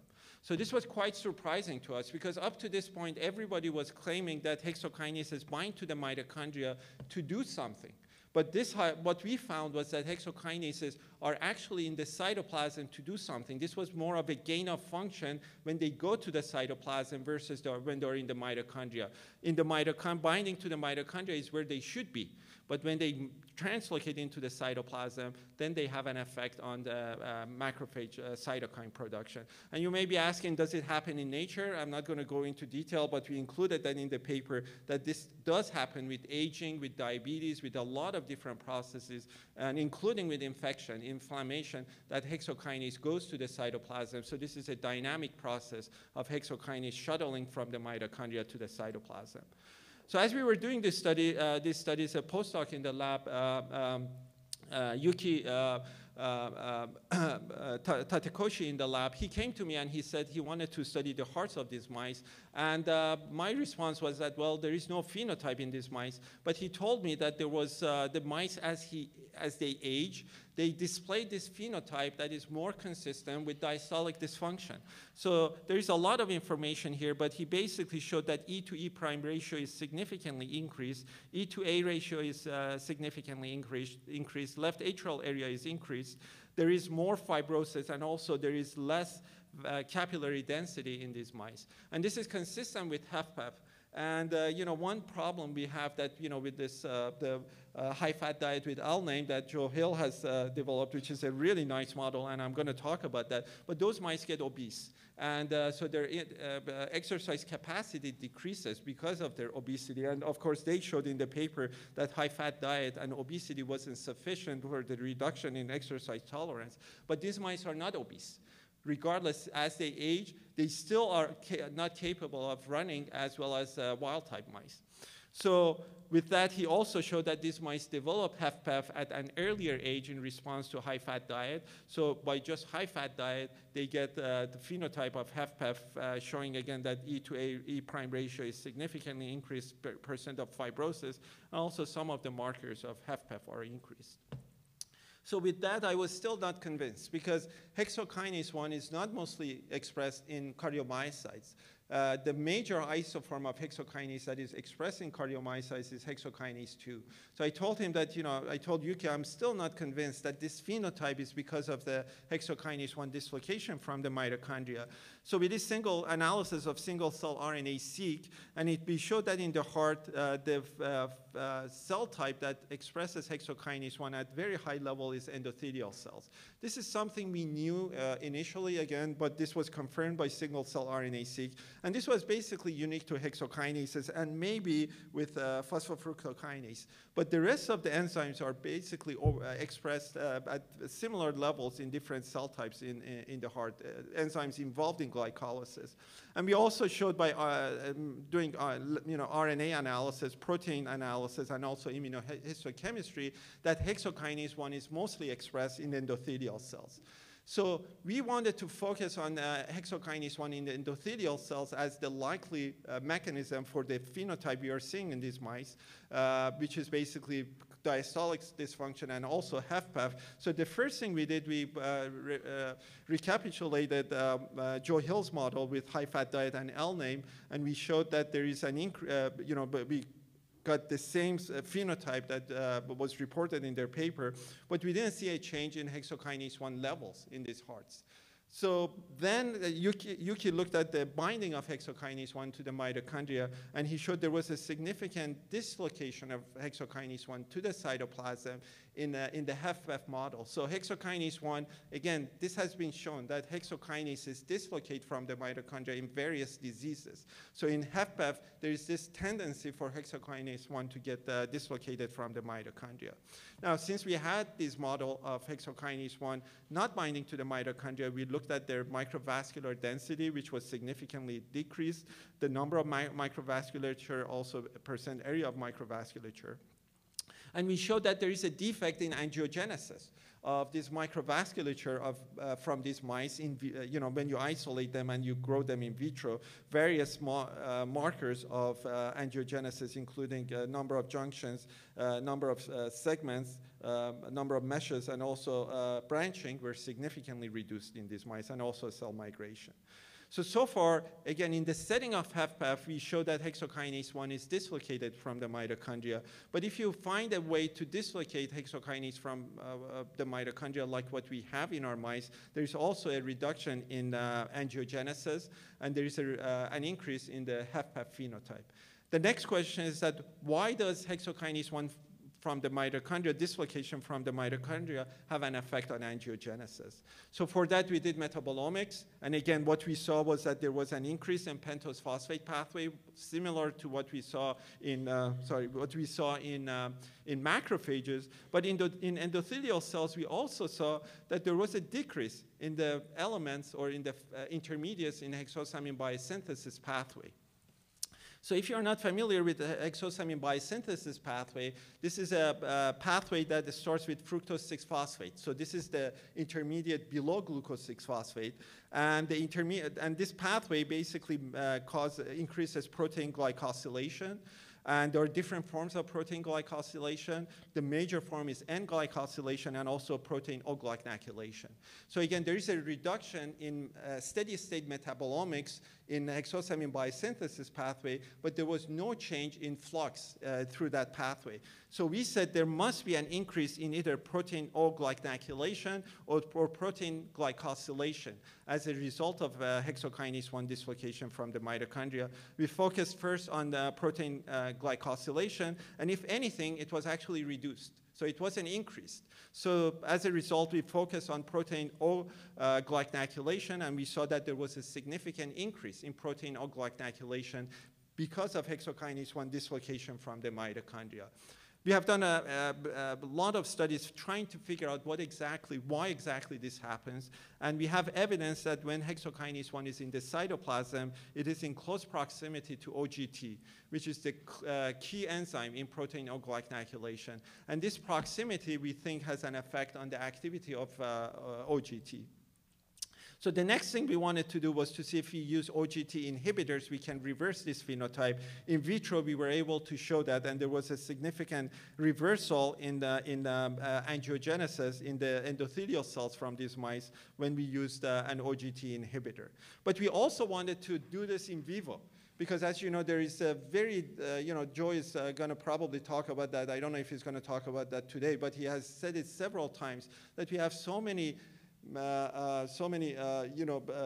drug treatment for HFrEF, but our treatment for HFpEF is very limited. I don't know if physicians in the room agree with me, but I basically think as a cardiologist that the best treatment for HFpEF is exercise. I try to encourage all my patients to go to cardiac rehab because that's probably the most effective treatment for HFpEF.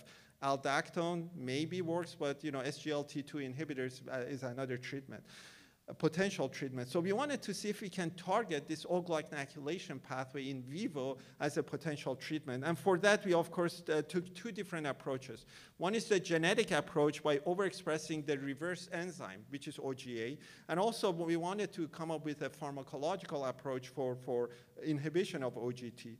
First, let me tell you about the genetic approach, which was overexpression of OGA to counteract the hyperactivation of OGT in our mice.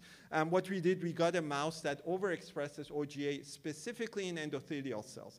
And this was doxorubicin dependent. With doxorubicin, there is an increase in OGA expression in these mice. And so we subjected these mice to high-fat diet and LNAME. And what we saw was that all the markers of HFpEF is completely reversed with treatment with doxycycline, which induces the expression of OGA in the endothelial cells of these mice. Again, I'm not going to go over all these details, but we did extensive studies. The phenotype is almost completely reversed. So for the pharmacological approach, there are probably 10 to 15 OGT inhibitors that are available, but none of them can be used in vivo because they are for various reasons. They cannot be used in mice. There was a paper that was published in 2019 in a chemistry journal where they showed a new compound called 5S-glyc-NHEX that can be used in vivo. And they had actually done extensive studies on this chemical.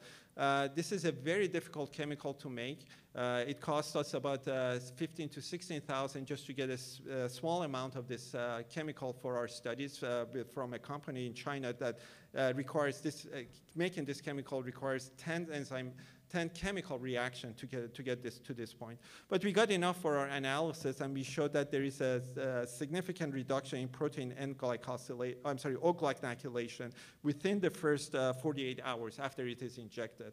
So we injected mice every 2 days with this chemical, and we subjected them to high-fat diet plus LNAME. And again, all the markers of HFpEF were completely reversed by using this chemical in these mice. And we have used concentration-dependent, different concentrations of this chemical, and this chemical is very effective in reducing HFpEF. So just to summarize, what I've shown you right now is that hexokinase 1, when it is bound to the mitochondria, it's in endothelial cells. Some of this glucose, of course, goes through glycolysis, but some of that glucose also goes through the hexosamine biosynthesis pathway. But that glucose is mostly, when it goes through hexosamine biosynthesis pathway, that is used for protein N glycosylation, which is a really kind of normal process for hexosamine biosynthesis pathway in our body. But when hexokinase 1 is in the cytoplasm, it pushes this hexosamine biosynthesis pathway towards O-glycoalkylation, which is a pathological process, and that has an effect on angiogenic proteins, and that causes a reduction in endothelial cell function, causes endothelial cell dysfunction and angiogenesis, and that leads to HFpEF. Now, so what we are proposing, that is the primary defect in HFpEF, is actually a defect in angiogenesis and in endothelial cell function, which is something we believe is, and there is evidence for it, that one of the precursors, one of the first events that happens in the patients and also in mice with HFpEF is due to endothelial cell dysfunction. And this also makes sense because one of the major risk factors for HFpEF is diabetes. And we know that in diabetes, there is an increase in protein O-glycoalkylation. So protein O-glycoalkylation being responsible for the pathogenesis of HFpEF makes sense because that's, again, associated with one of the risk factors for diabetes. This is my last slide. I just want to tell you that the first enzyme in glucose metabolism is not just there to phosphorylate glucose. That's why these enzymes have really fascinated me because they are so complicated. They have like two halves that are in the same enzyme. In the same enzyme, you have two portions of the enzyme that are produced, and now we are actually deleting each portion in mice. We have generated mice that lack each portion, but they also bind to the mitochondria. And if they don't bind, if you find a way to dislocate them from the mitochondria, you would have effects at least on macrophages. We showed that it causes macrophages become more inflammatory. In endothelial cells, we showed that this dislocation has an effect on angiogenesis and also on HFpEF. And one of the postdocs in my lab is also studying it in CD8 positive T cells. And this actually has turned out to be really fascinating in that interferon gamma production is reduced because of less substrate entry into the mitochondria. So finally, we are trying to see what exactly is the mechanism for this dislocation. There are some mechanisms that have been proposed. Now we are doing a CRISPR screen to identify the pathway that is involved in this process. So with that, I want to thank the members of my lab and also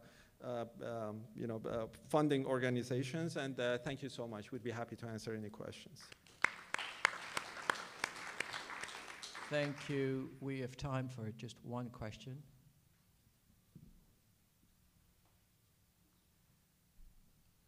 Okay, so maybe you have a question?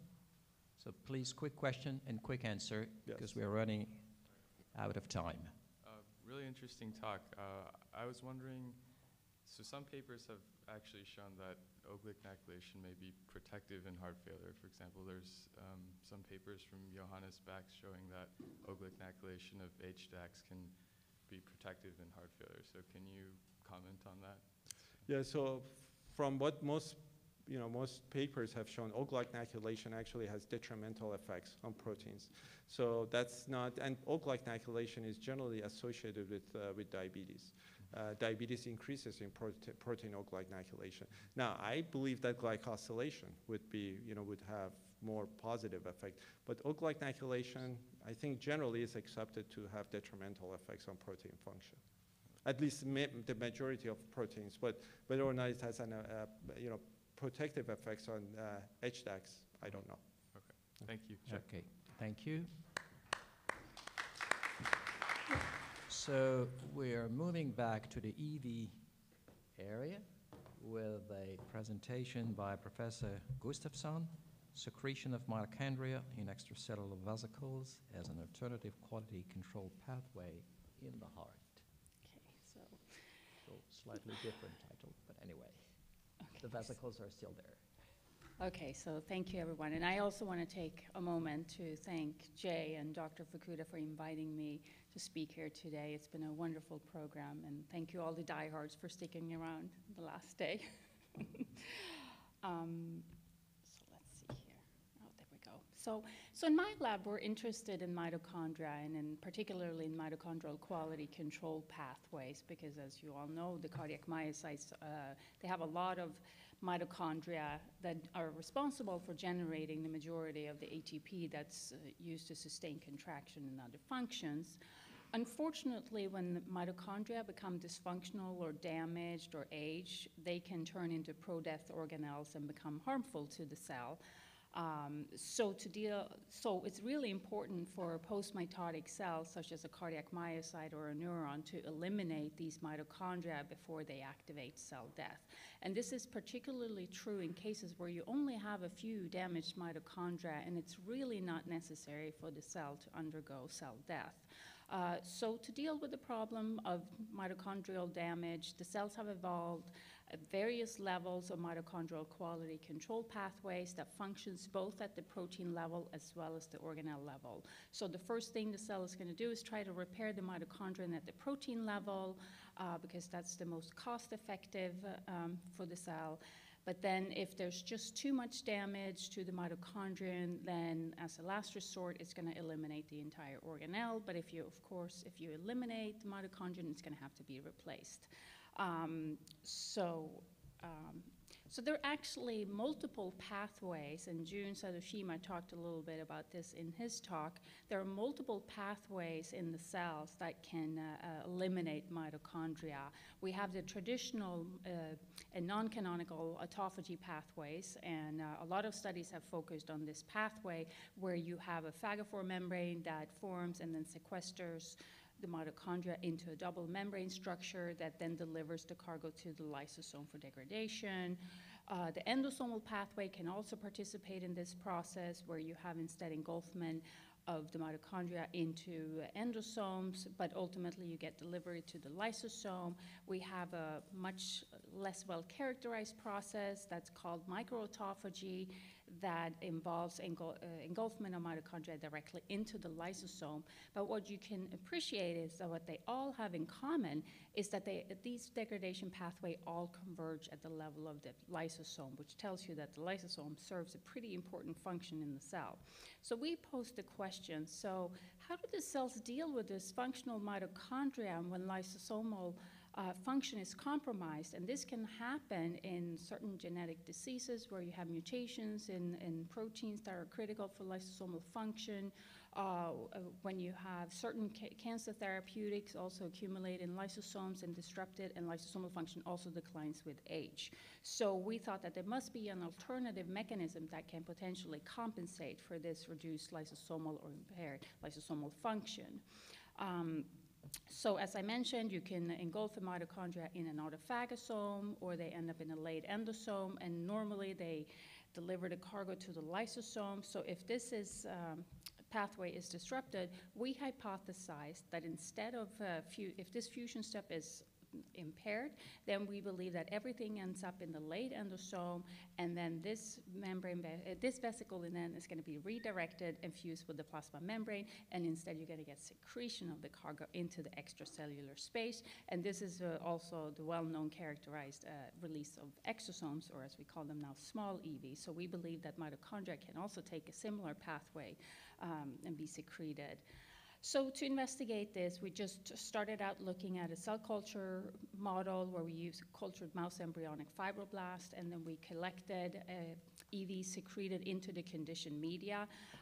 We collected the media over 48 hours, and then we did a number of different differential centrifugations where we eventually isolated the large EV pellet, and then we did a higher spin, and we isolated a small EV or exosome pellet, and we ran out these fractions on a Western blot and looked for markers of EVs. As you can see, at the first experiment, we just took these mouse embryonic fibroblasts and we treated them with baflomycin or vehicles. Baflomycin inhibits lysosomal acidification, so you're disrupting its function. And then we just collected the conditioned media over 48 hours, and then we analyzed the cargo as well as the markers in this large EV fraction. And you can see here, if you focus on the large EV fraction, in cells that were treated with baflomycin, we have an increased level of EV markers, ALEX, TSG101, and CD81 in the large EV fraction, as well as two different mitochondrial proteins, TIM23 and TOM20. They are in the inner and outer mitochondrial membranes, respectively. We also saw an increase in small EVs, but for the rest of the talk, I am going to focus on the large EVs because we believe what we were isolating were intact vesicles containing these EV markers, as well as containing intact mitochondria. So then we also wanted to see, is this occurring in the mouse heart as well? So we developed a protocol where we were able to isolate the EVs from the cardiac tissue. So we harvested the heart and we did an enzymatic digestion to separate the cells and release the EVs. And then we did a series of filtration and centrifugation steps. And then at the end, we did either our differential centrifugation protocol to isolate the smaller or large EVs, or we used a different protocol where we're using antibodies to cell surface markers towards these EV. And then we analyzed them usually by Western blotting. And in this experiment, what we did, we injected mice with chloroquine or vehicle. So chloroquine functions similar to baflomycin in that it inhibits lysosomal function and acidification. And then we isolated the heart tissues and the EVs. And as you can see here, if you look in the large EV fraction, when we looked for markers, we saw an increase in CD81 positive vesicles, as well as TIM23 in these vesicles. We've also done a lot of different analysis, we've done we've done a lot of different assays. Anyway, so the next step, even though we did see mitochondria in these large EVs, it didn't really tell us exactly where the mitochondria were coming from, because there are a lot of different cell types in the heart. So we just knew that the EVs had mitochondria. But to confirm that it was in fact coming from the cardiac myocytes, we developed a different mouse model where we generate cardiac-specific mitochondria 2 mice. So basically, these mice, they express the fluorescent mitochondria 2 protein only in the cardiac myocytes.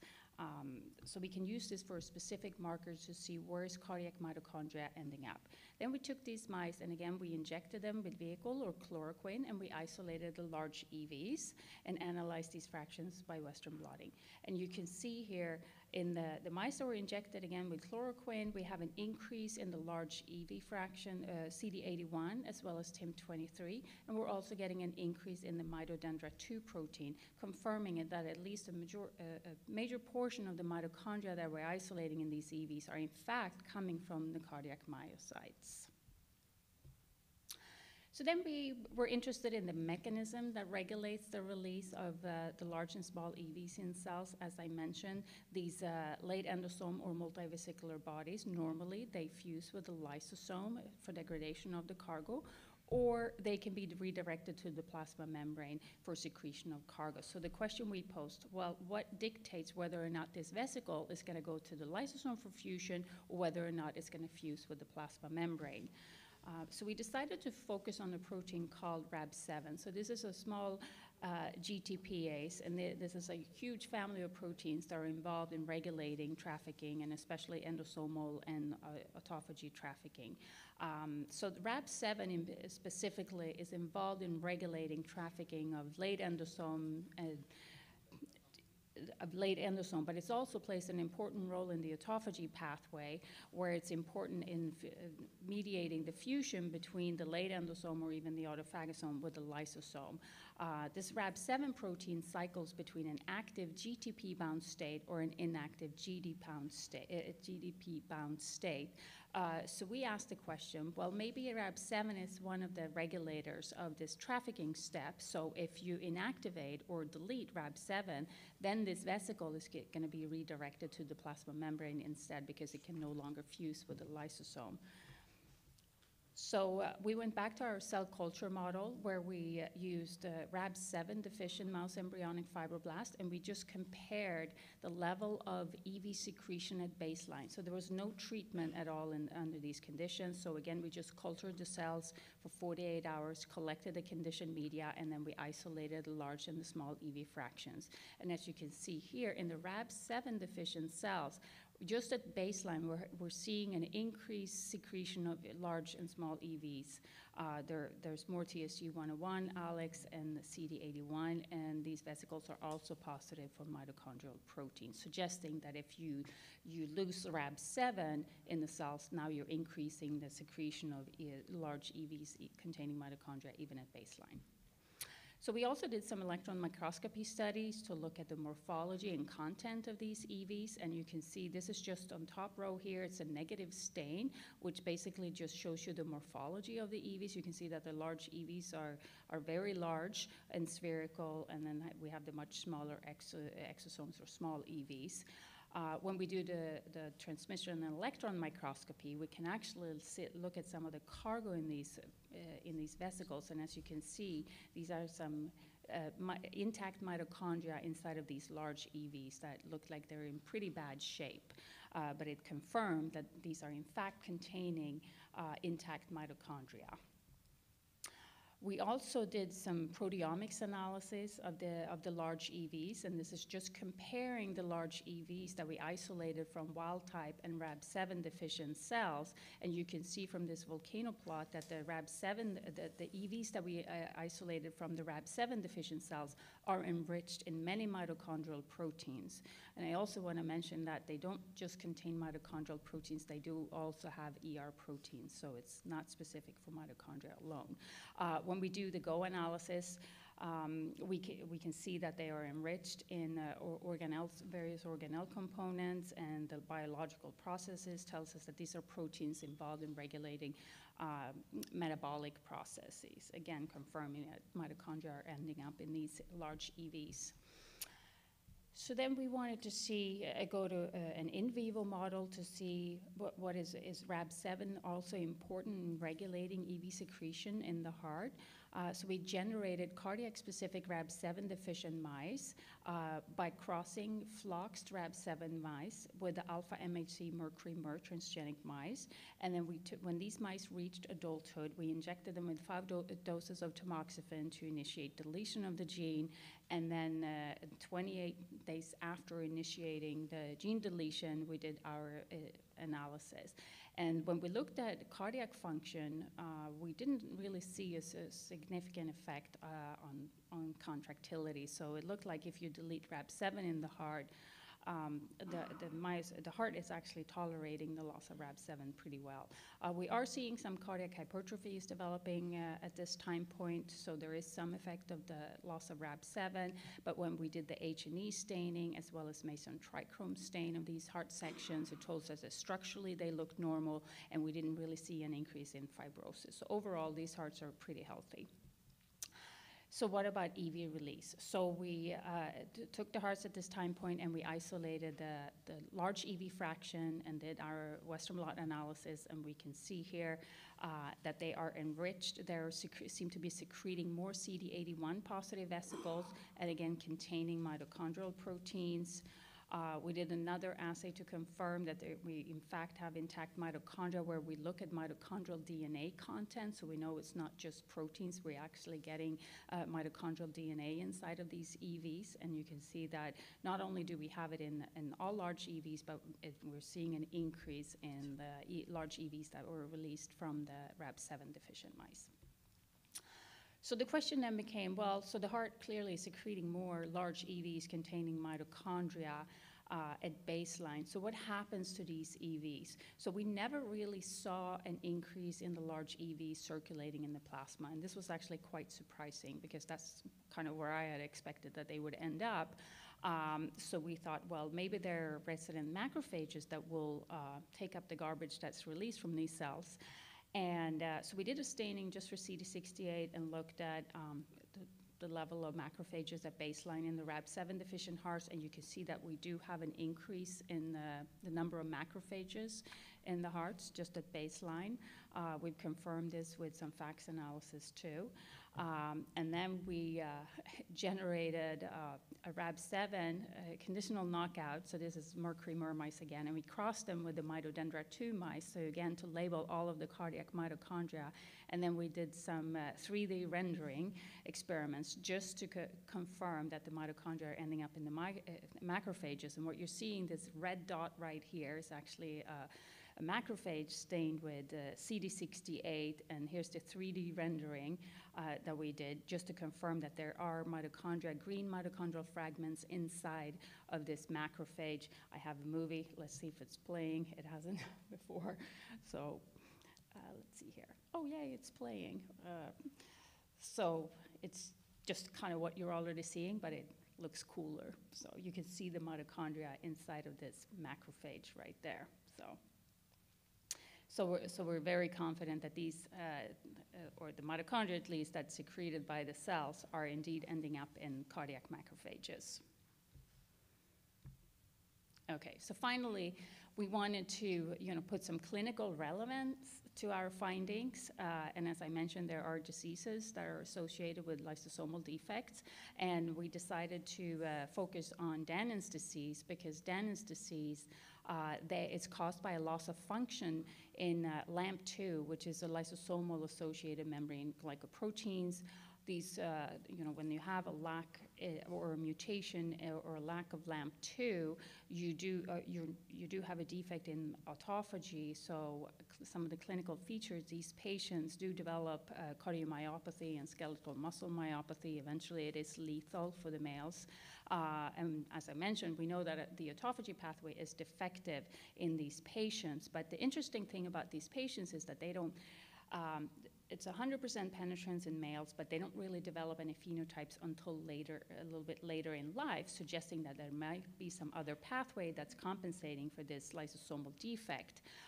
So first we looked for EV secretion in a mouse model of Danon disease. So these are LAMP2 knockout mice, and then we just isolated the large EVs, and we analyzed the fractions by Western blotting. You can see that the LAMP2 deficient mice have an increased level of CD81 positive vesicles in the cardiac tissue, as well as more TIM23, our mitochondrial protein. We also obtained a couple of patient samples. So these are cardiac biopsies from 2 patients that underwent heart transplants. It's a male and a female patient. So, and you can see that when we looked at the EV fractions, they had more CD63 and CD81 positive vesicles in the hearts, as well as more TIM23, suggesting that this is in fact a pathway that's activated in these patients or in LAMP2 deficiency. So just to summarize, what I've shown you today is that we believe that cells release mitochondria in large EVs, especially when lysosomal function is compromised or even overwhelmed, as well as when you have a defect in the fusion between the lysosomes and the autophagosomes or endosomes. And the resident macrophages, we believe, engulf the released EVs. And I didn't have time to show you this data, but we have data showing that after the macrophage take up the vesicles, the cargo is actually being delivered to the lysosome. So that's why we believe that this is an alternative quality control mechanism that the cells can use to eliminate dysfunctional mitochondria when the internal degradation pathways are compromised. So with that, I just wanted to take a moment to thank my lab for doing all the work while I get to travel around the world and present it to all of you, as well as all my collaborators and grant support. And thank you for your attention. Really beautiful work. Thank you. Could you, kind of crazy idea, could you reverse the process to import mitochondria into cardiomyocytes to, healthy mitochondria, yeah, to improve function? Probably, well, so there's a stoichiometry problem, right? How many mitochondria can you get into cardiac myocytes to really make a difference? Because they have so many mitochondria, right? So you need to actually add so much mitochondria. So I'm not even sure if that's possible to make a functional difference. But people have shown that you can make cells take up. You can put them in vesicles, and they do. I mean, mitochondria are transferred between the cells, but the question is still why? Is it really a functional thing? I'm not so sure. Not for cardiac myocyte, at least. I don't think so. Also, very Yes. nice talk. And I know that you're a mitochondrial quality control person, but in your conclusion, you said that this is an alternative way to maintain quality control. I'm just wondering if the macrophages are taking up these mitochondria, if in any way their phenotype is being altered by this, and are they becoming more pro-inflammatory? And potentially this could be a unintended consequence of this alternative pathway, that if you impair autophagy and you have to expel mitochondria, that maybe could that actually promote interstitial or other forms of inflammation, potentially leading to fibrosis. So have you looked at the macrophage phenotypes? Not yet, but that's definitely on the to-do list, because we do think that even if fibroblasts are taking up these EVs, are they being activated? Are the macrophages being activated? So those are all questions that we're going to answer next after we wrap this up. Thank you. It was a beautiful story. A couple of years ago, Andres Hidalgo published a paper in Cell showing that macrophages can eat up a large portion of the cytoplasm of cardiomyocytes. Is that mechanism different from the one you observe? So it is a slightly different, it is a different mechanism. So I think that there's more than one way that the cell can secrete mitochondria. So that study that you're referring to, they looked at what they called exopheres, which are very large. They are 2 to 3 microns across. We're looking at less than a micron. So we're filtering out all of those vesicles. And the main difference is that pathway was dependent on autophagy. So if you couldn't form autophagosomes, you couldn't secrete mitochondria through that pathway. Ours is independent of the autophagy pathway. Still occurs if you can't form autophagosomes. So. Thank you. Thank you. Thank you. Now, Josh, a question for you, but maybe during the coffee break you can raise it, because in the interest of time we have to move on to the last presentation of this session by Professor Kuhn, Reprogramming Approach for Heart Repair, trying to keep in time. Thank you. Thank you. Thanks for still staying here, and it's a really pleasure to be here. I also want to thank the organizer, especially Jay and Dr. Fukuda, for having me here today. And I'm going to really take advantage of this 18-ish minute and to share with you our research, maybe the overview of our research on direct cardiac reprogramming. And as you have already heard from several talks in the past 2 days, you might already realize that the direct reprogramming approach has already emerged as a promising alternative approach for tissue regeneration. And indeed, back to 2012, when I was still a postdoc in Deepak Srivastava's lab, we actually demonstrated the possibility to use direct reprogramming to repair and damage heart. And in a mouse model of myocardial infarction, we show that the introduction of only 3 transcription factors, MAF2C, GATA4, and TBX5, directly convert the endogenous cardiac fibroblasts into cardiomyocyte-like cell that we called ICMs. And this conversion also translates into functional improvement and scar size reduction. And using genetic lineage tracing and pulse labeling, we further demonstrate the new muscle tissue around the scar indeed had a fibroblast origin. Our paper at that time published back-to-back with another similar paper from Kwon-Hwa Song in Eric Olson's lab. And in fact, in the same year, other labs, including Masaki Ida lab and also Victor Zhao's lab, published similar findings using slightly different cocktail or microRNAs. Well, back to that almost 10 years ago, in spite of the excitement, at that time, there were also a lot of doubts and questions. However, I personally believe this is probably to many of the new technology or maybe new concept. It's really due to the infancy stage of ICM reprogramming at that time. And there are many of the technical hurdles and concerns and also many of the conceptual questions as I listed here. So what happened now? Well, at that time, with all these questions, but of course, more importantly, the excitement, and I started my lab at UNC Chapel Hill in the fall of 2012. And during the first couple years, we made some progress to better understand cardiac reprogramming. For example, by leveraging the knowledge in developmental biology, we characterized the stoichiometrical control of reprogramming factor and perfected the recipe. And also by doing the epigenetic profiling and also using unbiased loss of function screening approach, we also identify the epigenetic barriers for reprogramming process, and the removing which really improve the efficiency and also streamline the process. And also later, we defined the role of autophagy in protein remodeling during the early phase conversion from fibroblasts to cardiomyocyte. And especially, we find that one of Jun Satoshima's favorite molecule, Backlin-1, actually has an unexpected function in regulating winged beta-catenyl signaling involving ULK1 and PI3 kinase. And especially using a mouse genetic model of Backlin-1, we demonstrate the improved reprogramming efficiency due to loss of Backlin-1 lead to further improvement in heart function and reduction in scar size. And over the years, we also generate many tools for the community to extensively study and have fun in doing the research on cardiac reprogramming. And we continue depositing our most popular plasmid to the gene. And if you find something missing on our website, just shoot us an email. And we also continue upgrading and updating our protocols for both in vivo, in vitro, and human mouse cardiac reprogramming.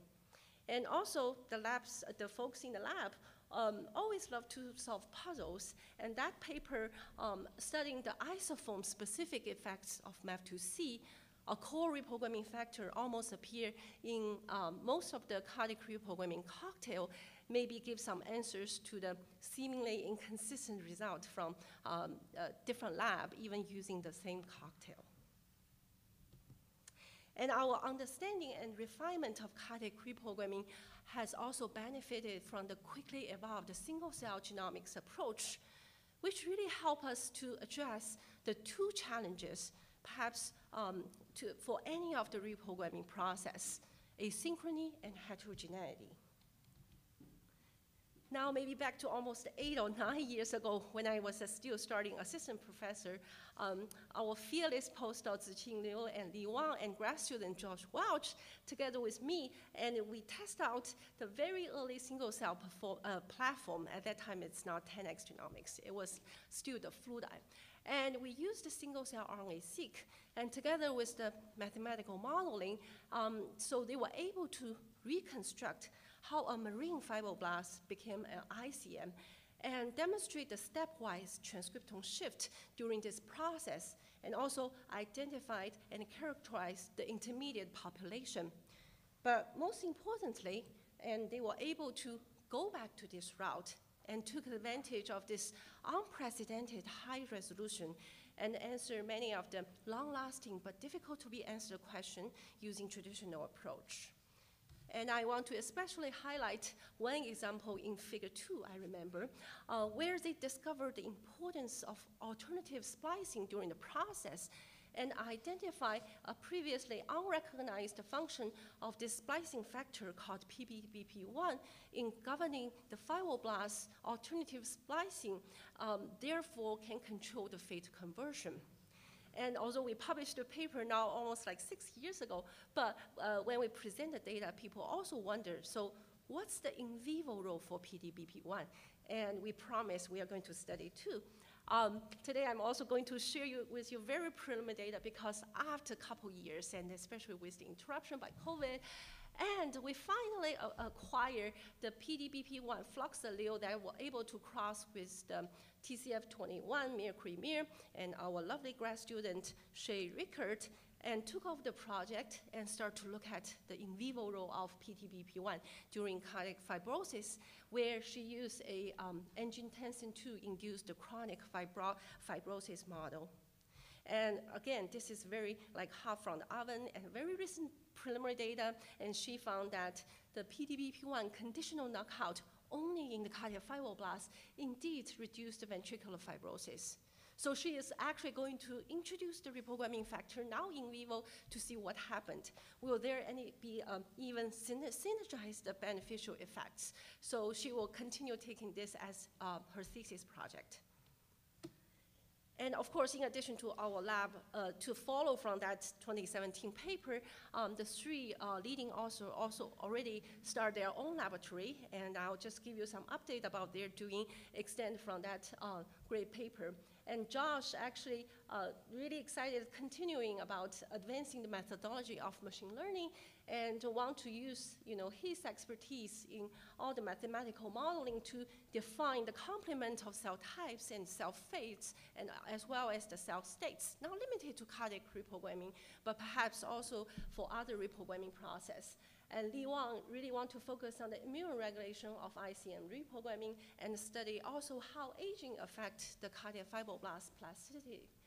And Ziqing recently started her lab at Medical College, Wisconsin, and want to continue her passion on alternative splicing and studying the RNA binding protein in reprogramming, as well as combine her expertise in angiogenesis and want to see if adding some reprogrammed endothelial cells, what will happen in vivo.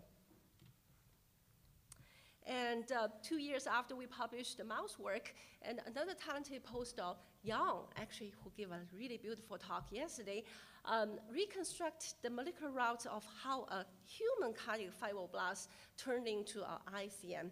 And thanks to her, and I can simply skip talking about slides because she already gave you some of the detailed information about her finding. And I can move on then with all this single cell study.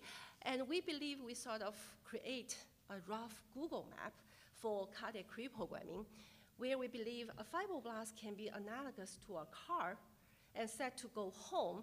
And our trajectory really can help the car to identify this turnaround route, which is the refractory route that we identify using the single-cell RNA-seq, and also can help us to identify those roadblocks, and perhaps those are the epigenetic barriers, and find hospitals and gas stations, and those are probably those genetic or epigenetic facilitators.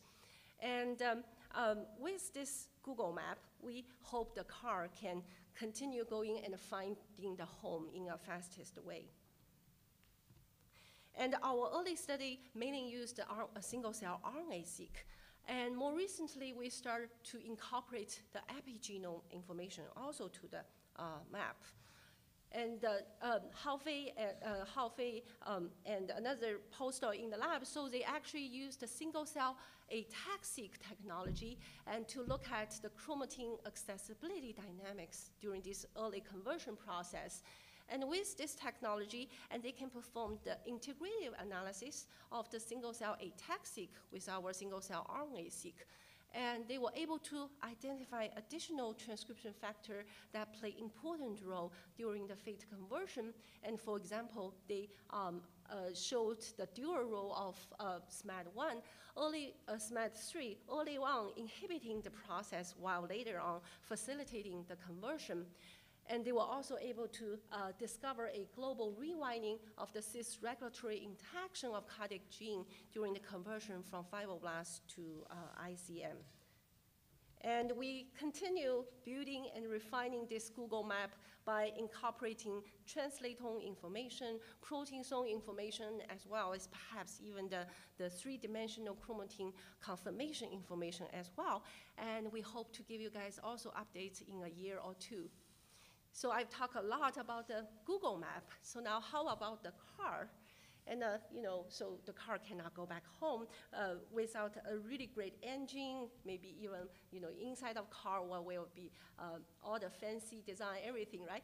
So we decided to go back to look at the car, the fibroblast, and maybe to recharacterize and redefine the fibroblast subpopulation in a live heart, and especially under disease condition or with aging or with different genetic background.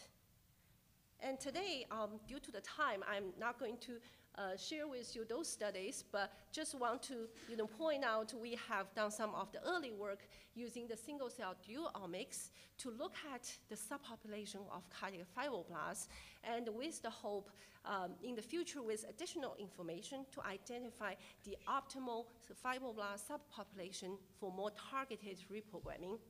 However, today I'm going to use this paper as a transition to another more fun project, and I always love this slide. So it's not a traditional like hypothesis-driven or purpose-driven like research. This is really a curiosity-driven research, and I myself, as a mentor, also really enjoy the process with the two leading authors on that project. So from the previous paper, I just showed you that there is a panel in a figure that, it's not that obvious to the paper, but we noticed that when we look at the enriched motif in cardiac fibroblasts using the single-cell dual-omics, remember that we have the RNA-seq together with the ataxic, we find there are 42 transcription factor motifs, in fact, enriched in the fibroblasts. And surprisingly, actually, more than half of those transcription factors belong to the basic helix loop helix factors. And keep this in mind, and I'm going to switch the gear a little bit, but just keep that data in mind. Harvey and Ben, the MD, PhD student Ben, they actually started a completely different project and looking for potential shared mechanism among 3 different reprogramming, and they picked up IHAP reprogramming representing endoderm and ICM reprogramming representing mesoderm, while the iNeuron reprogramming representing ectoderm. So they look at the enhancer, super enhancer, enhancer promoter dynamics, as well as the transcriptome. And of course, and they also perform the quality control to make sure the reprogramming process occurred successfully. And I just skip all the expected finding, but just tell you the unexpected finding. So what they found is during iNeuron reprogramming, they found that those enhancers enriched during neuron reprogramming, not only just for synapse and dendrites and neuron-related geoturn, they found those muscle tissue development and the striated muscle development, those geoturn also get enriched, which is also true for the gene expression and also true for the super enhancers. And with multiple information, they believe this is perhaps not some false positive result, and also not possibly to be some technical caveats. And they went on to see what are those weird results caused. So they find out this is indeed caused by the neuron factor ASCL1. And amazingly, when they overexpress this ASCL1 alone in the fibroblast, it was able to activate also the muscle program by not only the RNA-seq showing here, but also the qPCR using a select of cardiac markers. And when they compare the gene profile with the reprogramming cell using the traditional cocktail, GMT or GHMT, and they find out this ASCL1 can activate a group of genes that were also able to be activated by GMT or GHMT. But importantly, ASCL1 was also able to upregulate a group of genes that would not be able to upregulate it by GMT or GHMT. So Ben and Harvey actually move on and want to try the crazy idea whether they can use this neuron factor to boost the cardiac reprogramming.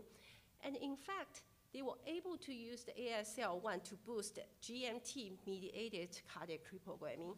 So they then even take like one factor out approach, find that the ASCL1 together with the MAF2C is sufficient to induce cardiac reprogramming.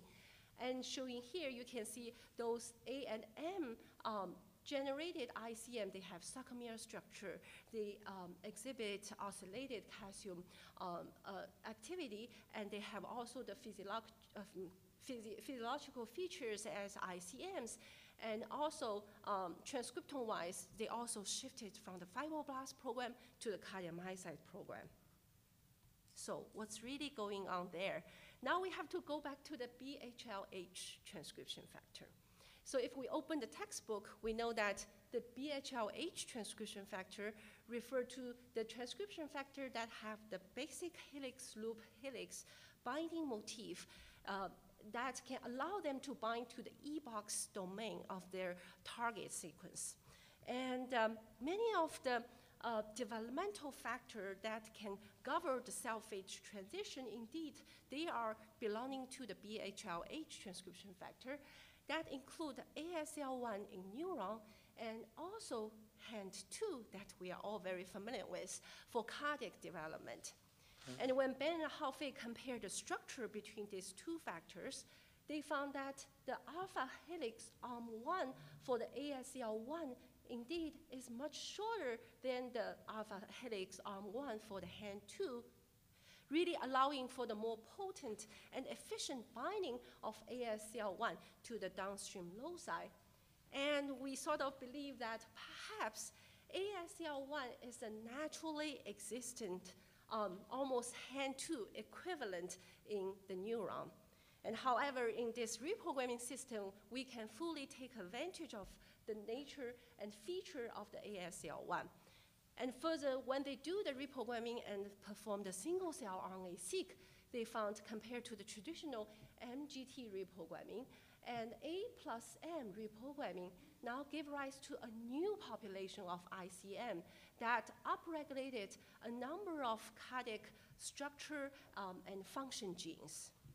And also, when they try to reconstruct the molecular route, they now identify a new trajectory called the trajectory number 4 that seems to lead those fibroblast cells to the myocyte fate faster and also more efficient.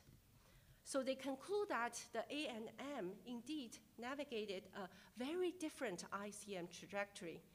Now, I also want to remind you that, right, so from our single-cell duomic data to analyze fibroblasts, remember that I also told you almost half of the enriched motif is actually belong to the BHLH binding motif, meaning that naturally in those fibroblasts, there are a lot of open chromatin region that reside in the BHLH, those binding motif domain. So all putting that together, Ben and Haofei actually performed even more experiments, doing all the different ChIP-seq together with the ATAC-seq and also the RNA-seq to look at how the A and M dynamically function with each other to activate a cardiac program, but also restrict the cell, only go to the cardiac. So so for the details and just read the paper recently, also accepted and also online. I think I'm also going to be done, yes. And from the paper, we believe the take-home message is that in the traditional way of thinking about reprogramming, so we always think about lineage-specific transcription factor model, like for the cardiac reprogramming is MAP2C, TBX5, and GATA4.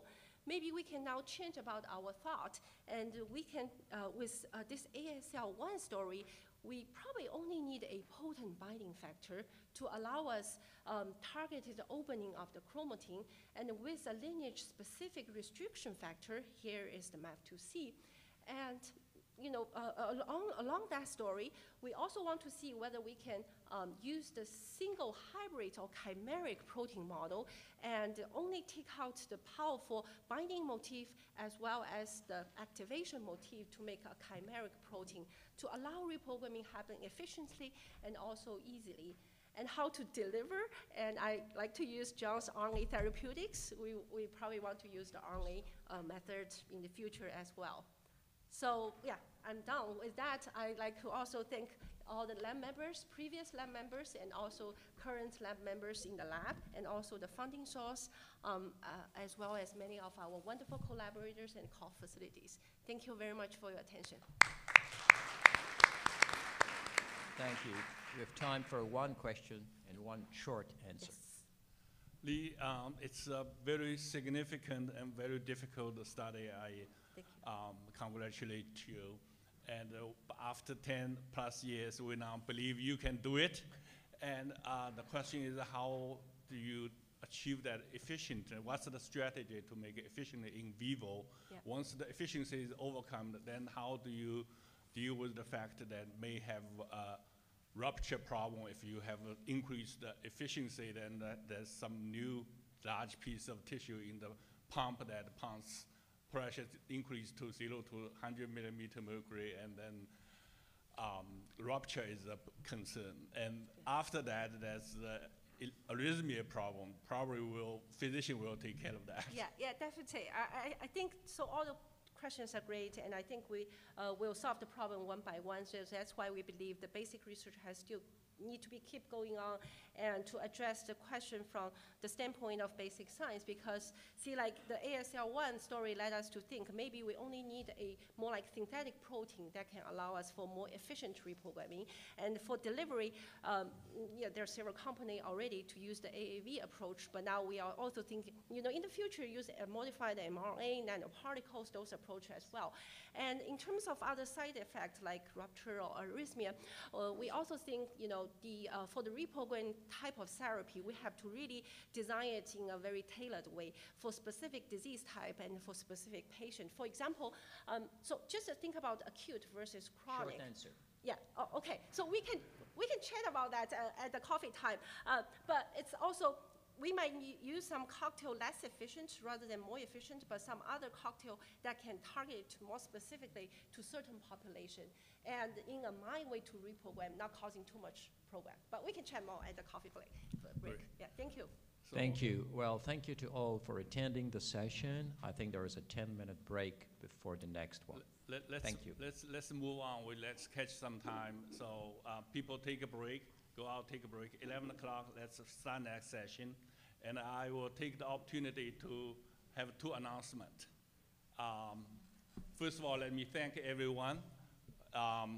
It's a great scientific meeting, and a meeting successful because every one of you. So for trainees, please send me your mailing address. Thanks that Dr. Buxton always support trainees. I will need to send you a check. So send me your mailing address, and UAB will send you a check for the award. And again, the ones not get finalist awardees, they are winner also. This is a very successful meeting, and you are selected to present the abstract. So you are a winner also. Second announcement is during the past 2 days, I've been encountered and asked for put proceedings together, but I think we probably have to put a review. It's better than the proceeding. So we have more than 40 invited speakers.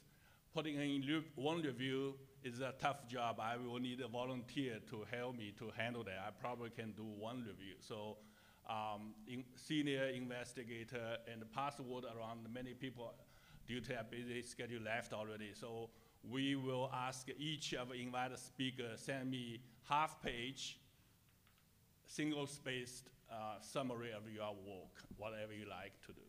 And then I will try to put a review together. And in the past, everyone knows we have published, in the past 8 years, we have published our review or statement in Science Translational Medicine, in JACC, in Circuit Research. So we publish, because of you, every one of you, we publish high-impact journal review and statement. So you will receive an email from me or Dr. Eugene Akata to ask you if you want to participate in this review. We'll ask you for a half-page to one-page single-spaced summary, and I'll take care of the rest. And finally, when you receive the revision, just be kind, because there's more than 20 people co-author, so if everybody keep changing, then we never be able to publish it. So, and we can talk more online, offline, and so let's move on to the next session. Thank you. Thank you.